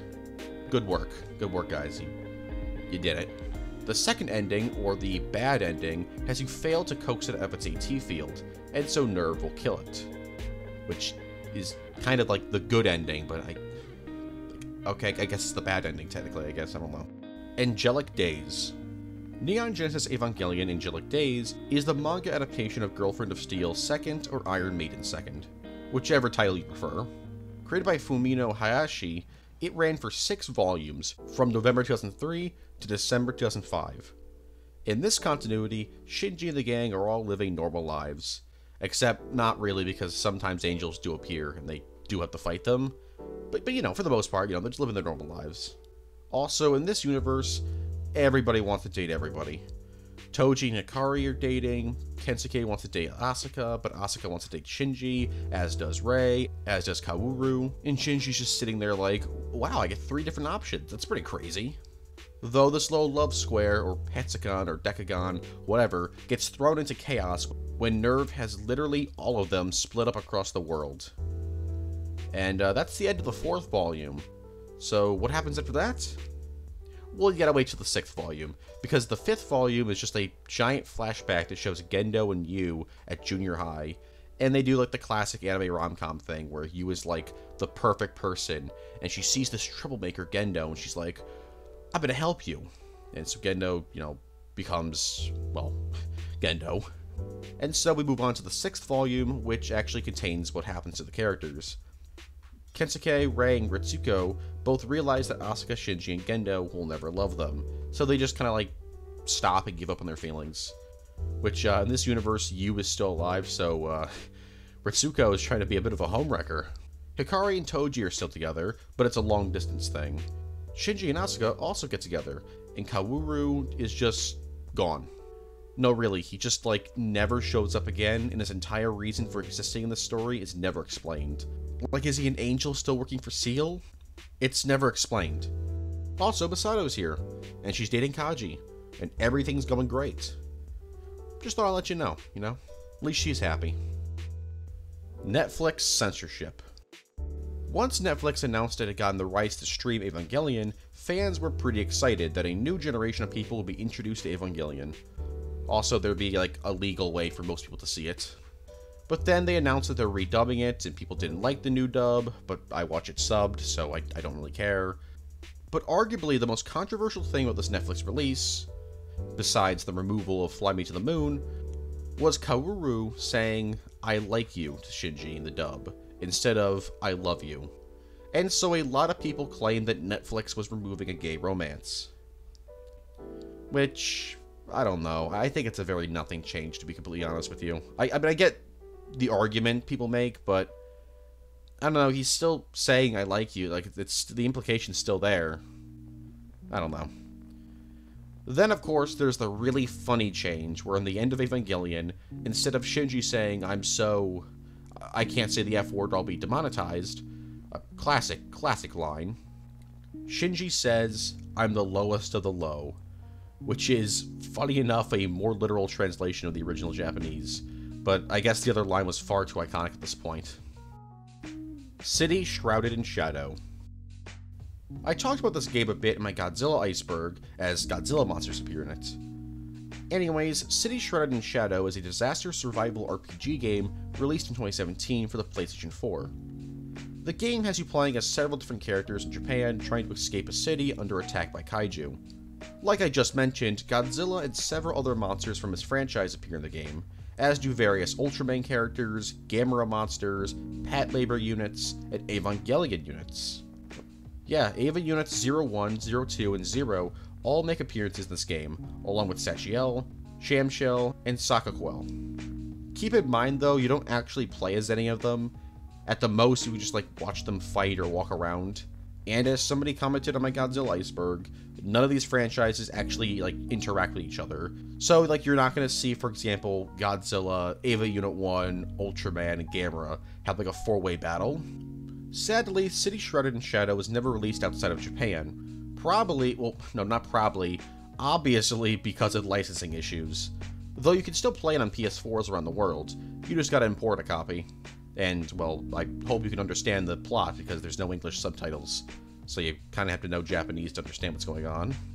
Shout out to the Yakuza members who are still trying to kill you right underneath some Evas battling an angel.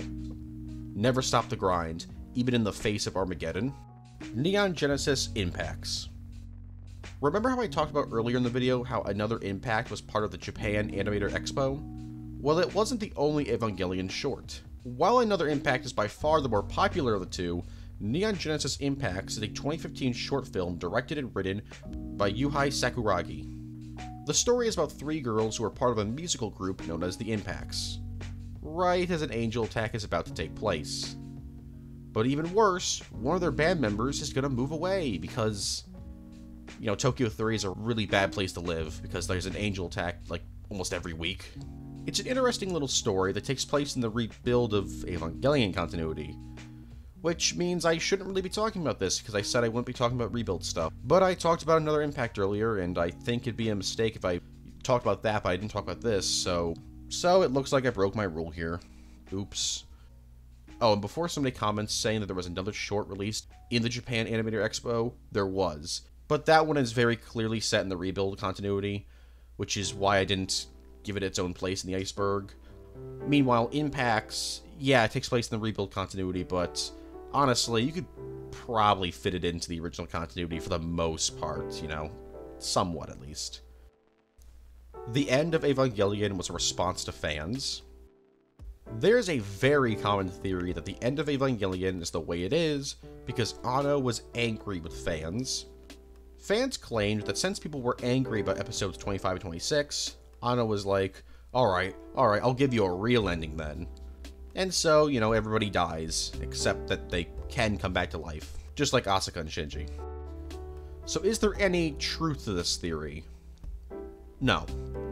According to a 2013 interview with Anno, the end of Evangelion was actually pretty close to how he originally wanted the show to end. I mean, in the show, you can literally see Masato and Rasuko's corpses, so they at least were always gonna die. Also, keep in mind, Space Runaway Ideon served as a heavy inspiration for Evangelion. And without spoiling that show, let's just say it doesn't have the happiest of endings. But you then might argue, well, Anno made the end of Evangelion the way it is because of the death threats and harassment. Yes, for those that don't know, Studio Gainax and Anno himself were hit with a ton of death threats and harassment after the ending of the show. And by a ton, I mean very little if any. Yeah, the whole claim that they received a bunch of harassment and death threats is just not true. At least from what we know. Who knows, in a year Anno could come out and be like, yeah, we got a lot of death threats. The brief scene in End of Evangelion that shows a bunch of death threats and hate mail that Studio Gainax got? Well, since then, all of them have been translated, and very few of them are actually negative, and none of them have any threats.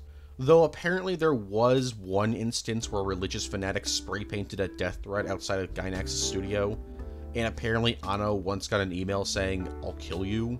Though I really doubt they made an entire film just because some weirdo spray-painted a wall and some rando sent Anno a troll email. Is it honestly that hard to believe that the end of Evangelion just, like, wasn't made as a giant middle finger to fans? Eva and Good Friends. Shinji and Good Friends is a series of computer games released in 1999. They're all virtual card games, with each being, well, a different game. Though I guess I should say most of them were card games. There was one titled Missions of Logic, which was a grid puzzle game instead of a card game. In these games, you can play with a variety of different characters, from Shinji, Asuka, Rei, Toji, Masato, and even Gendo wants in on this card action. The series lasted for 6 installments, and all released within the same year. And people say they release Call of Duty games too often.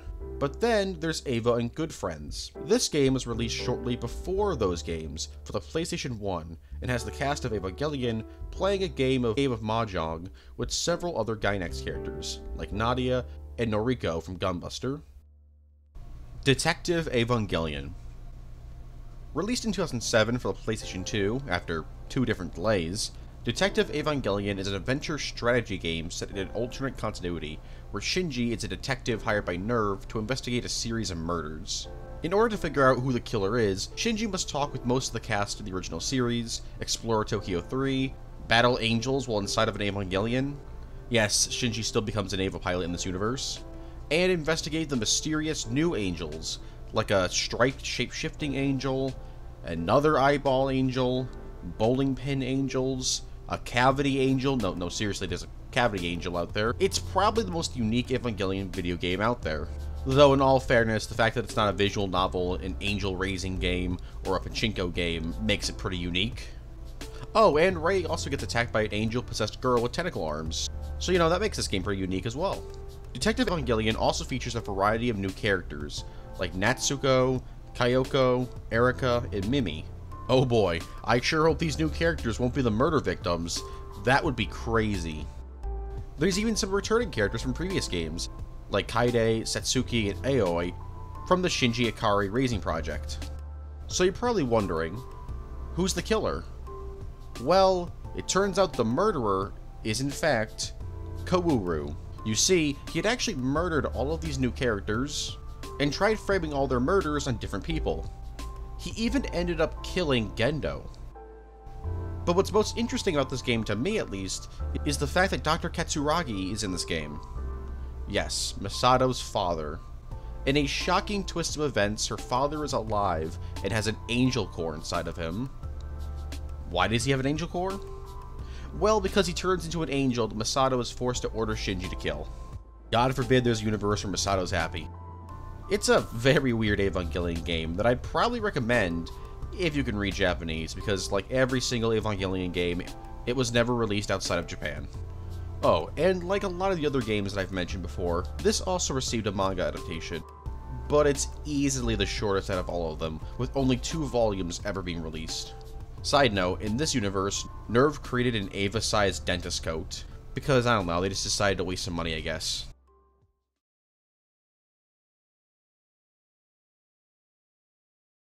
Sega Saturn!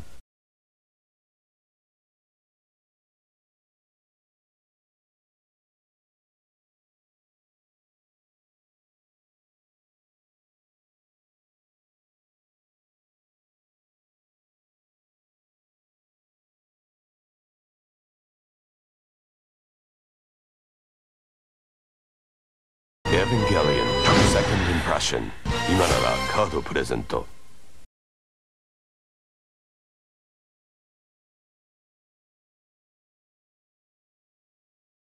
Cancelled edgy Evangelion film.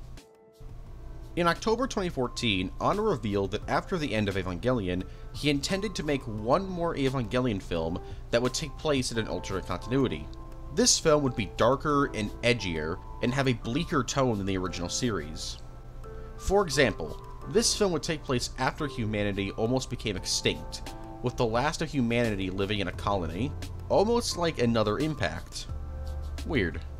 Anyways, the body horror with the Evangelions was going to be jacked up to the extreme. For example, before every single mission, the pilots had to be surgically inserted into the Evas, and then after every mission, they'd have to be surgically removed.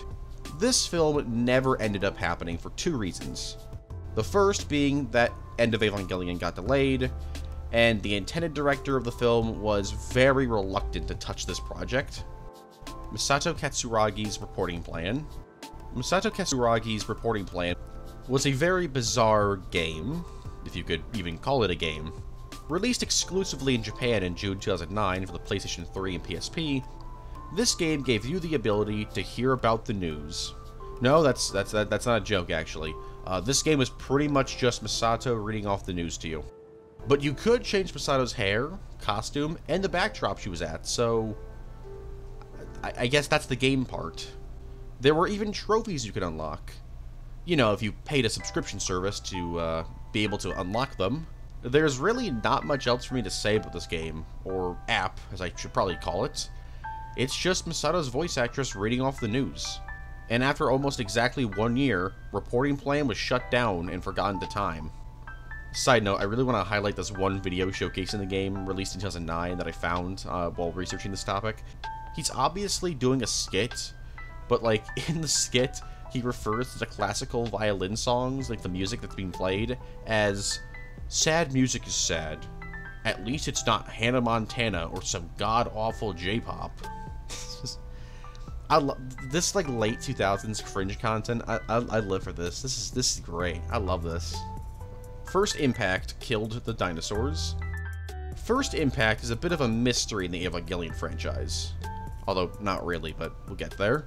It's never shown or even directly mentioned, and so people begin theorizing that the First Impact was actually the meteorite that wiped out the dinosaurs. This is because Second Impact was caused by a meteorite, so, you know, I guess that means the first one must have been caused by a meteorite as well. Except that's not true at all, actually. Second Impact wasn't a meteorite. That was the cover story. Second Impact was actually when the Angel Atom exploded as the result of the contact experiment conducted by SEAL. Well, a group that was being funded by SEAL. There was no meteorite. Like I said, just a cover story.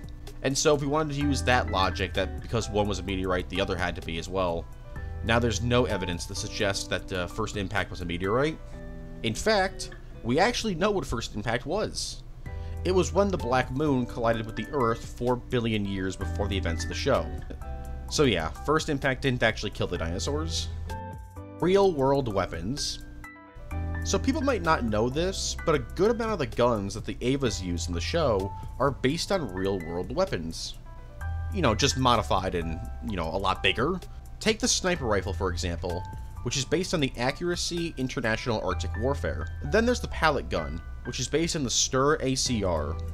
Then there's the bazooka, which is loosely based on the M18 recoilless rifle. There's the positron rifle, which is roughly based on the PTRS-41, and then the handgun, which you probably forgot existed, since it's only used in one episode, and I assume gets destroyed while inside that Angel. This Eva handgun is based on the Desert Eagle. Side note, this has nothing to do with Evangelion at all, but I just remembered these guns from Last Exile while researching this topic. I don't know why, I just did. Very underrated anime, very obscure weapon, only seen like twice in the show. Putting them in the video purely because there's no images or videos of them online at all, except, you know, the actual show itself. Very cool looking, I like it. Go watch that show. Scrapped plot lines. From episodes 17 to 26, a lot of planned plot elements had to be scrapped. Not because of budget reasons or anything, but because while the episodes were in production, the 1995 Tokyo subway sarin attack occurred. And apparently some of the plot elements that were going to be in the show were too similar to that terrorist attack, so they had to remove them from the show. Some have theorized that maybe in the finale, the JSDF were going to gas the Geofront, but that's just a theory with very little, if any, evidence at all. Which, if this theory's true, then, like, yeah, it makes sense that you'd want to remove that from the show after the terror attack. The JRA Instrumentality Project. In 2012, the Japan Racing Association partnered with Studio Gainax to create 4 commercials promoting horse racing that featured Masato narrating over an Evangelion horse hybrid. Yes, an Evangelion horse hybrid. This bizarre abomination was named Eva Impact and was created by a combination between nerve technology and the DNA from various legendary horses with a 150-year lineage.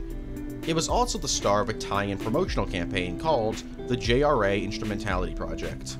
This campaign even had its own website that I can't find a single image of, it's kind of lost media at this point, that introduced the basics of horse racing to people, only they use Evangelion keywords to explain the horse racing stuff. It's a very bizarre crossover, but it's not the only time the JRA have asked an anime franchise to promote them. Cancelled Evangelion Epilogue. So this is a real quick one, because we don't know much about this. In early 2020, Anno revealed that in the early 2000s, he was working on and off on plans for an epilogue to Evangelion. Whether this would have been a film, an OVA, an entire series, we don't know. He didn't really go into much detail about it. The only thing we do know is that he would eventually cancel this epilogue idea and instead just begin work on the rebuild films. Cartoon Network. In February 2003, Cartoon Network had this thing called Giant Robot Week, where they play a bunch of mecha-themed episodes of their shows, and they aired some dubbed mecha anime during the day, instead of at night on Toonami. But shockingly, on February 24th and 25th, they aired the first 2 episodes of Evangelion. Now you might be thinking to yourself, why? Well, probably because somebody looked at the show and was like, oh, it's a cartoon, but this must be for kids. Now, these were the only 2 episodes that were ever aired on Cartoon Network. The rest of the show aired on Toonami 2 years later, and just like you'd imagine, they had to censor quite a lot of the show. Sadly, for a long time, the Cartoon Network versions of these episodes were considered lost media. But thankfully, last year, the 2 Cartoon Network Evangelion episodes were found and uploaded to archive.org, where you can watch them to this day. So, what were some of the changes? Well, the blood and swearing was all removed, and certain scenes were zoomed in or zoomed out to, like, block certain things. There was one big change they did, though, and that was giving Misato a bra while she's bathing. What a price to pay! The Axis powers won World War II. So you might think this is a joke entry. Well, it's not. There is a legitimate theory that in the world of Evangelion, the Axis powers won World War II. The only evidence that points to this are the fact that in Evangelion, the 2 most powerful countries on the planet are Germany and Japan. But since there's literally nothing resembling the Axis powers in this series, or Imperial Japan, or anything like that, and, you know, the fact that other countries like the US and Russia exist, I think it's safe to say that they didn't win in the Evangelion universe. Death True. Evangelion Death True is a cut of Death and Rebirth that aired on televisions in January of 1998. This version of the film was edited personally by Masayuki, an episode director and animator of the original show. This cut of the film is rather strange as it removes all of the new scenes added into Death and Rebirth, and all of the End of Evangelion scenes are removed as well. This version is actually kinda hard to come by, as it's only been released on DVD once in the Archives of Evangelion DVD box set from 2013. In fact, I can't find a single image of it online. Campus Apocalypse. Neon Genesis Evangelion Campus Apocalypse, aka Neon Genesis Evangelion Academy Record of Heaven's Descent, is one of the weirdest alternate universes in the Evangelion franchise. Written by Min Min, this manga ran from October 2007 to December 2009 and had 4 volumes. The plot follows Shinji attending a Catholic school called the Nerve Foundation Academy, when suddenly he's roped into a battle against angels by Rei, Kaworu, and Asuka. In order to battle these angels, who are trying to destroy humanity by obtaining cores, Shinji gets the powers of Eva, a manifestation of the most powerful form of his will. These take the forms of a sword for Kaworu, a whip for Asuka, a spear for Rei, and a gun for Shinji. And so, Shinji along with the rest of the Guardians team up to save the world. Like I said, it's a very weird alternate universe, as at first glance, you probably wouldn't even realize this was related to Evangelion. But Shinji, Rei, Kaworu, and Asuka aren't the only returning characters. Kensuke is here as well, and gets manipulated by an angel to spread a video game around the school's computers to establish a link to Nerve HQ. And eventually Shinji and Asuka have to travel into the virtual world to fight it. Toji and Hikari also exist in this universe, but they don't really do much at all. Misato and Kaji are also here, with Kaji playing a decently sized role as a journalist who has custody of Shinji. Gendo's also here, and everyone thought he was dead, but nope, he's alive. Except, no, the Gendo in this universe is actually dead. This Gendo is from an alternate universe. And speaking of alternate universes, this continuity is pretty important in the Evangelion multiverse, as there's the world tree in it. Basically, it's the representation of the entire multiverse, and if it were to die, then all of the realities would merge into one. So the fact that the original series, the rebuild films, Anima, Girlfriend of Steel, the Shinji Ikari Racing Project, Girlfriend of Steel 2nd, the JRA crossover, the PUBG crossover, the Transformers crossover, Another Impact, Secret of Evangelion, etc., all those continuities exist because Shinji and crew in this universe saved the world tree. Wild stuff. Overall, it's a pretty short yet very important alternate universe in Evangelion. Typing Project E. Released in 1999 for PC and in 2001 for the PlayStation 2 and Dreamcast, Neon Genesis Evangelion Typing Project E is quite literally an educational Evangelion video game that teaches you how to type. Well, okay, let me rephrase that. It teaches you how to type fast. How does it do this? Why, by having you play mini-games, of course. Type fast to help Asuka jump on different battleships. Help Shinji and Misato stop Genelon's nuke from going off by typing fast. Shoot angels by typing fast. Help Shinji and Asuka dance by typing fast. Battle a reel by typing fast. And reveal slice-like pictures of the Evangelion characters by typing fast.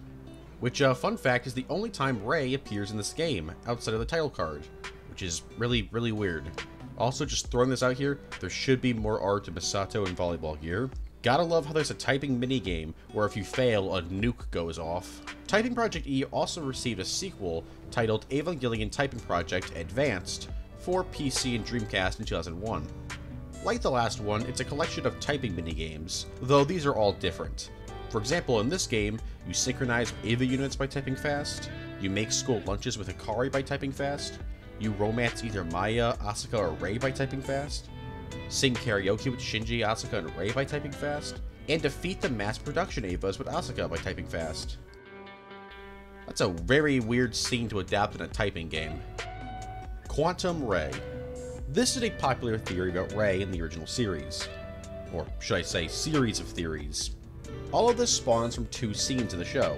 The first scene is of Shinji's hallucination of Rei at the beginning of the show. Though this couldn't have been any hallucination of Rei since he'd never met her at this point.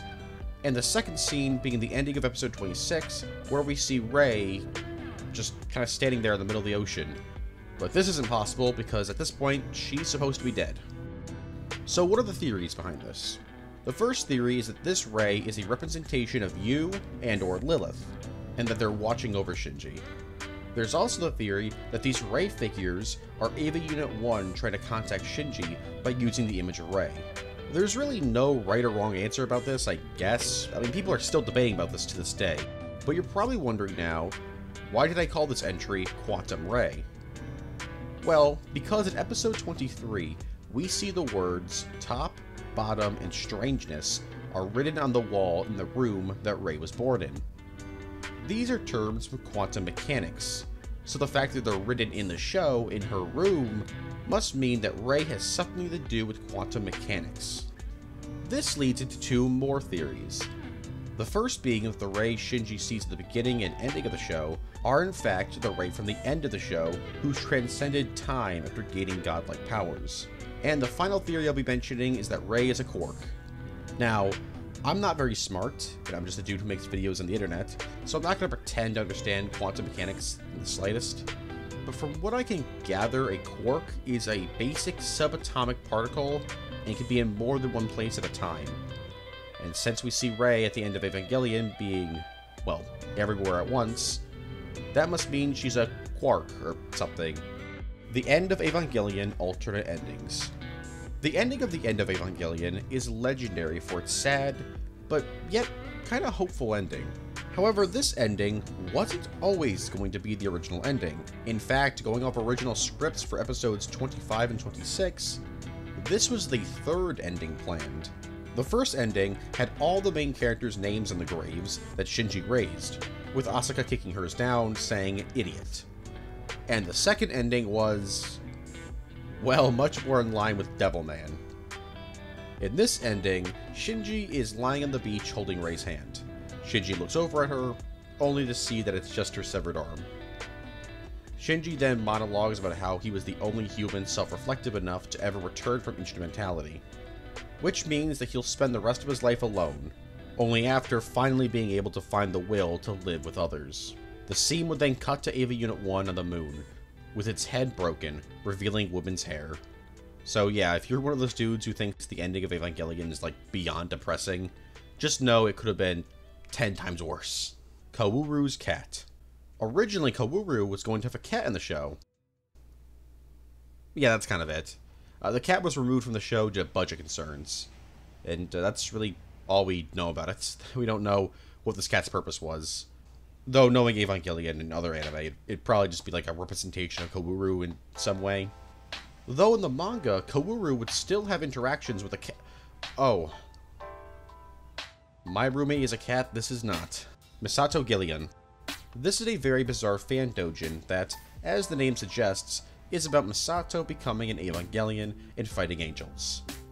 Though, I guess saying she becomes an Evangelion would be kind of a lie. She just grows to the size of one. So while there's no banging in this doujin, this probably did something for someone. Anyways, in the story, she's injected with a serum that makes her grow super tall, and she battles an angel by burping at it after drinking some giant beer, and then smashing it around before going berserk. Meanwhile, Shinji and the crew are just, chilling at Nerveland, a nerve-themed carnival. The story ends with Misato not being able to shrink back down to normal, and that's where it ends. Yeah, it's a pretty weird doujin, but, it's kind of funny, so I do recommend checking out. It was created by Kiyohiko Tobayama. Wait, the creator and artist of Azumanga Daioh and Yotsuba made Misato Gillian? And this isn't even the only Evangelion doujin he's made? He also made Angel's Rest and Ayanami's Fan? Huh. Weird. Rei and the Moon. Throughout the series, Rei is often associated with the moon. In fact, there's barely any scenes of the moon in the show without Rei in front of it. So, why is this? Well, because it matches with her character. Most people associate the moon with being calm or quiet, mysterious even, just like Rei. Meanwhile, Asuka is shown with the sun in the background quite often, as it matches with her character. She's hot-tempered and explosive, kind of like the sun's fiery, fire. This is to reinforce the idea that these two characters are counterparts to each other. Further evidence for this is when Rei and Asuka are both under the spotlight, Rei's looks like the moon, while Asuka's looks like the sun. And of course, there's their plug suits. Rei's is white, like the moon, while Asuka's is red, like the sun. There's also this idea I found in an Ava Geeks article about the subject. I don't really know about this one, but I thought I'd just throw it in here for completionist's sake. Ava 4 Sim Date RPG. Released in 2003 on Newgrounds, Ava 4 Sim Date RPG is a parody visual novel. It's well known in the Evangelion community for being very stupid, for lack of a better word. By the way, I've had to censor some words in these images because YouTube gets mad if there's certain swear words typed on screen, so sorry. This game has you play as one of 4 variations of Shinji as he goes around Tokyo 3 trying to date Asuka or Rei while battling angels. And a lot of things happen. A lot of wacky things happen. Truthfully, there's not really much else I can say about it. It's just an insanely funny parody visual novel from Newgrounds. Simple as that. Neon Genesis Evangelion 2. Neon Genesis Evangelion 2 is an Evangelion RPG released for the PlayStation 2 in November 2003 and the PSP in April 2006. And before you ask, no, it's not a sequel to the show. It's a sequel to the Nintendo 64 Evangelion game. The game has you play as Shinji as he goes through the events of the show, talking with people and raising his AT field, which in turn makes his attacks and health stronger during the combat sequences, where you gotta take down the angels. So really, it's a combination between a combat game and a life sim, with visual novel and dating sim elements thrown in. The game is well known for its various stories. You see, in the game, it allows you to play as a variety of different characters playing out different scenarios. And by scenarios, I mean play through the main plot of the show with some alternate story beats or different objectives you gotta do to change the outcome of the show. Though there is one scenario titled Another World, where it's an alternate universe scenario where Shinji isn't an Eva pilot, and it's just a slice of life story. But then there's the PSP version of it, which is basically the PS2 version, but expanded upon heavily. For example, in the original game, there were 11 different scenarios to play through, while in the PSP version, there's 18 different scenarios. And let's go over all of them. Scenario 1, Angel Attack. You play as Shinji, and it's basically just playing through the entire show. Scenario 2, I Like This World Though. In this scenario, you gotta play as Shinji as well, and the main objective is to get good relationships with everybody. Scenario 3, Rei, Beyond the Heart. You play as Rei, and you gotta fight angels and have at least one good relationship with somebody who's not Gendo. Doing so will prevent Rei from helping Gendo activate Third Impact. Scenario 4, A Kiss in a Taboo Place. In this, you play as Asuka and battle angels and eventually the mass production Evas. So basically just like Asuka playing through the events of the show. Scenario 5, A Woman's Fight. In this, you play as Misato and have to investigate Gendo and discover Nerve's secret. So basically, it's Misato stopping Third Impact from happening. Scenario 6, Human Instrumentality Project. In this scenario, you play as Gendo and have to raise your relationship with Rei in order for you to do the Human Instrumentality Project. Fun times. Scenario 7, The Dream of a Brightful Day in the End. In this, you play as Fuyasuki, trying to uncover what happened to you, while also forcing Shinji to cross-dress as his mother and then take pictures of him. Evil. Just actually evil. Scenario 8, Ardent Woman. In this scenario, you play as Rasuko, as you seduce all the men in the show to make Gendo jealous. And yes, this includes Shinji, Toji, and Kaworu. This is a horrible idea for a scenario. Scenario 9, The Peak of the Young Grass. In this scenario, you play as Maya, and try to date Aoba. Not Ritsuko for some reason, even though it would make a lot more sense. Scenario 10, Marvelous Sky. In this scenario, you play as Hyuga, and try to prevent Masato from dying. Scenario 11, Cobalt Sky. You play as Aoba, trying to rediscover his passion for music. Scenario 12, Versus Seal. In this scenario, you play as Kaji, acting out as a triple spy, getting every single piece of classified information. More on that later. Scenario 13, Prudence of the Heart. In this scenario, you play as Toji, as he becomes an Eva pilot and battles every single angel and mass production Eva. Scenario 14, Waking Up from the Dream. In this scenario, play as Kensuke, as he uncovers some Nerve secrets and eventually becomes an Eva pilot. Though in this scenario, Toji gets killed by Zeril. Rest in peace. Scenario 15, The Person Who Watched the Spring. In this scenario, you play as Hikari, as she goes through a slice-of-life comedy, trying to get Toji to notice her and prevent his death. Scenario 16, Broken Wings.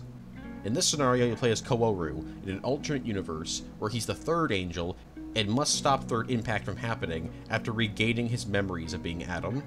Scenario 17, Yet Untouched by the Hands of Mankind. In this scenario, you play as Pigpen, do various raffles and coupon sheets to get a robot plush toy he wants. Yeah, this one's not as serious as the last scenario. And finally, we have Scenario 18, Silver Meriodic Balance. In this scenario, you play as Shinji again, and everything sucks. No, that's, like, not a joke at all. That's literally it. Everybody has a poor relationship with Shinji. Despite there being 5 pilots, Shinji's the only one that's ever sent out to fight, and Eva Unit 1 is almost always going berserk. From what I can gather, it's basically Scenario 1, just with the difficulty spiked up to 11. Oh, and yeah, there's also that slice-of-life scenario for the PS2 game I mentioned earlier, but that's a PS2 exclusive scenario. Finally, there's the classified information to talk about. Throughout the game, you can find various pieces of classified information that serve as the game's main collectibles. However, they're not just nothing collectibles that do absolutely nothing for you, like 90% of Call of Duty intel. These collectibles give answers to a bunch of Evangelion's mysteries and lore. In fact, Anna was interviewed extensively while making these collectibles, so they're somewhat canon, I think? So how many of these collectibles are there? 469. There's 24 topics and 4 tiers of information for each topic, so there's 469 collectibles. That sounds like hell. The Shinji Ikari Detective Diary. The Shinji Ikari Detective Diary is an extremely short-lived manga released from February 2010 to November of the same year. It only had 2 volumes, and told the story of Shinji being forced to help Kaiji and Kaworu solve supernatural mysteries. It's set in an alternate universe where Kaiji is a detective and Kaworu is his assistant. A true Sherlock and Watson, or Holmes and Watson, or Gnomes and Watson, or wow, they really want to make a cinematic universe based on the Robert Downey Jr. Sherlock Holmes movies? That's not gonna work. Moment. Anyways, other Evangelion characters show up, like Misato, Pigpen, Rei, Asuka, and Gendo. Also, the Evangelions in this universe aren't actually Evangelions, and are instead a weird combination between stands from JoJo and servants from Fate. Yeah, you see those dudes? They're the Evas of Shinji, Asuka, Rei, and Kaworu. Very bizarre. Like I said though, this story was very short, only having 2 volumes. This was because it was cancelled, either due to bad sales or a poor reception. It's overall a very obscure little oddity. Evangelion Vox. Released in 1997, Evangelion Vox is an album containing a bunch of R&B, hip-hop remakes and remixes of pieces from the Evangelion soundtrack. Though not all the songs were remakes and remixes, some were literally just original songs that had absolutely nothing to do with Evangelion or its soundtrack. There were even other songs that sometimes sampled pieces of audio from the show, and there were even other songs that only loosely mentioned Evangelion. It's an extremely bizarre combination of genres and tones. Frankly, I have no idea why this album was made or who this album was for. I'd play samples of songs for you, but I'd be hit with a copyright strike instantly, so I'm not going to do that. Weird Evangelion DVD Easter egg. Okay, this isn't actually an Easter egg, but people have been calling it an Easter egg for 4 years now, so I'm just going to keep calling it that. In 2018, a really weird Evangelion secret was discovered on a DVD copy of the series. Collection 7 to be exact.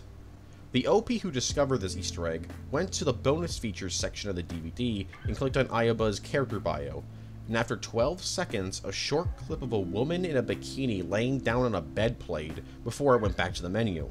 He wasn't the only person to see this. In fact, in 2006, somebody on the Rooster Teeth message board also claimed to have seen this exact thing. So why was this in an Evangelion DVD? Well, it turns out the woman in the video was the former adult star, now web developer, Annabelle Chong, and that pretty much revealed what this quote-unquote Easter egg was. You see, a documentary about Chong was released in 1999, and it was distributed in Australia by Madman Entertainment. Madman Entertainment also distributed Evangelion in Australia. So while editing the DVD, a short clip from the documentary was accidentally placed in a copy of Evangelion. Mystery solved. The future of the franchise. And so we've reached the end of the iceberg. This last entry is about the future of the franchise, as now that the final rebuild film has been released, nobody really knows what's going to happen now. Will there ever be another Evangelion show or movie? Hell, even another console game? Well, like I said, nobody knows. In regards to if Anno will come back, he's already said numerous times the final rebuild film was his final Evangelion project. Though, in an interview in 2021, he said, quote, "I don't feel a need to see Shinji and the other characters anytime soon, but that doesn't mean I don't want to see them ever again. There might come a time where I meet them again." This suggests that maybe he could come back in the future and do another Evangelion thing. He's also said in the past that he'd like to open the franchise up to new creators, and turn Evangelion into the new Gundam, basically meaning that new directors and writers can create their own Evangelion continuities in animation. Personally, I believe that we'll see another Evangelion show or movie at some point in time. I doubt it'll be canon to either the original series or rebuild films, but instead be a new continuity that probably won't even feature Shinji, Asuka, Rei, Misato, Gendo, etc. Only time will tell, I suppose. Though, like I said earlier in the video, I would not be opposed to an adaptation of Anima. That story sounds absolutely insane. And that's it. The end of the Evangelion Iceberg. I hope you guys really enjoyed this one. I had a lot of fun making it. This is the first anime Iceberg I've done. I'll probably make more of them. I've promised a Fate one centuries ago. It's gonna happen. Trust me, it will happen. Fate is very complicated.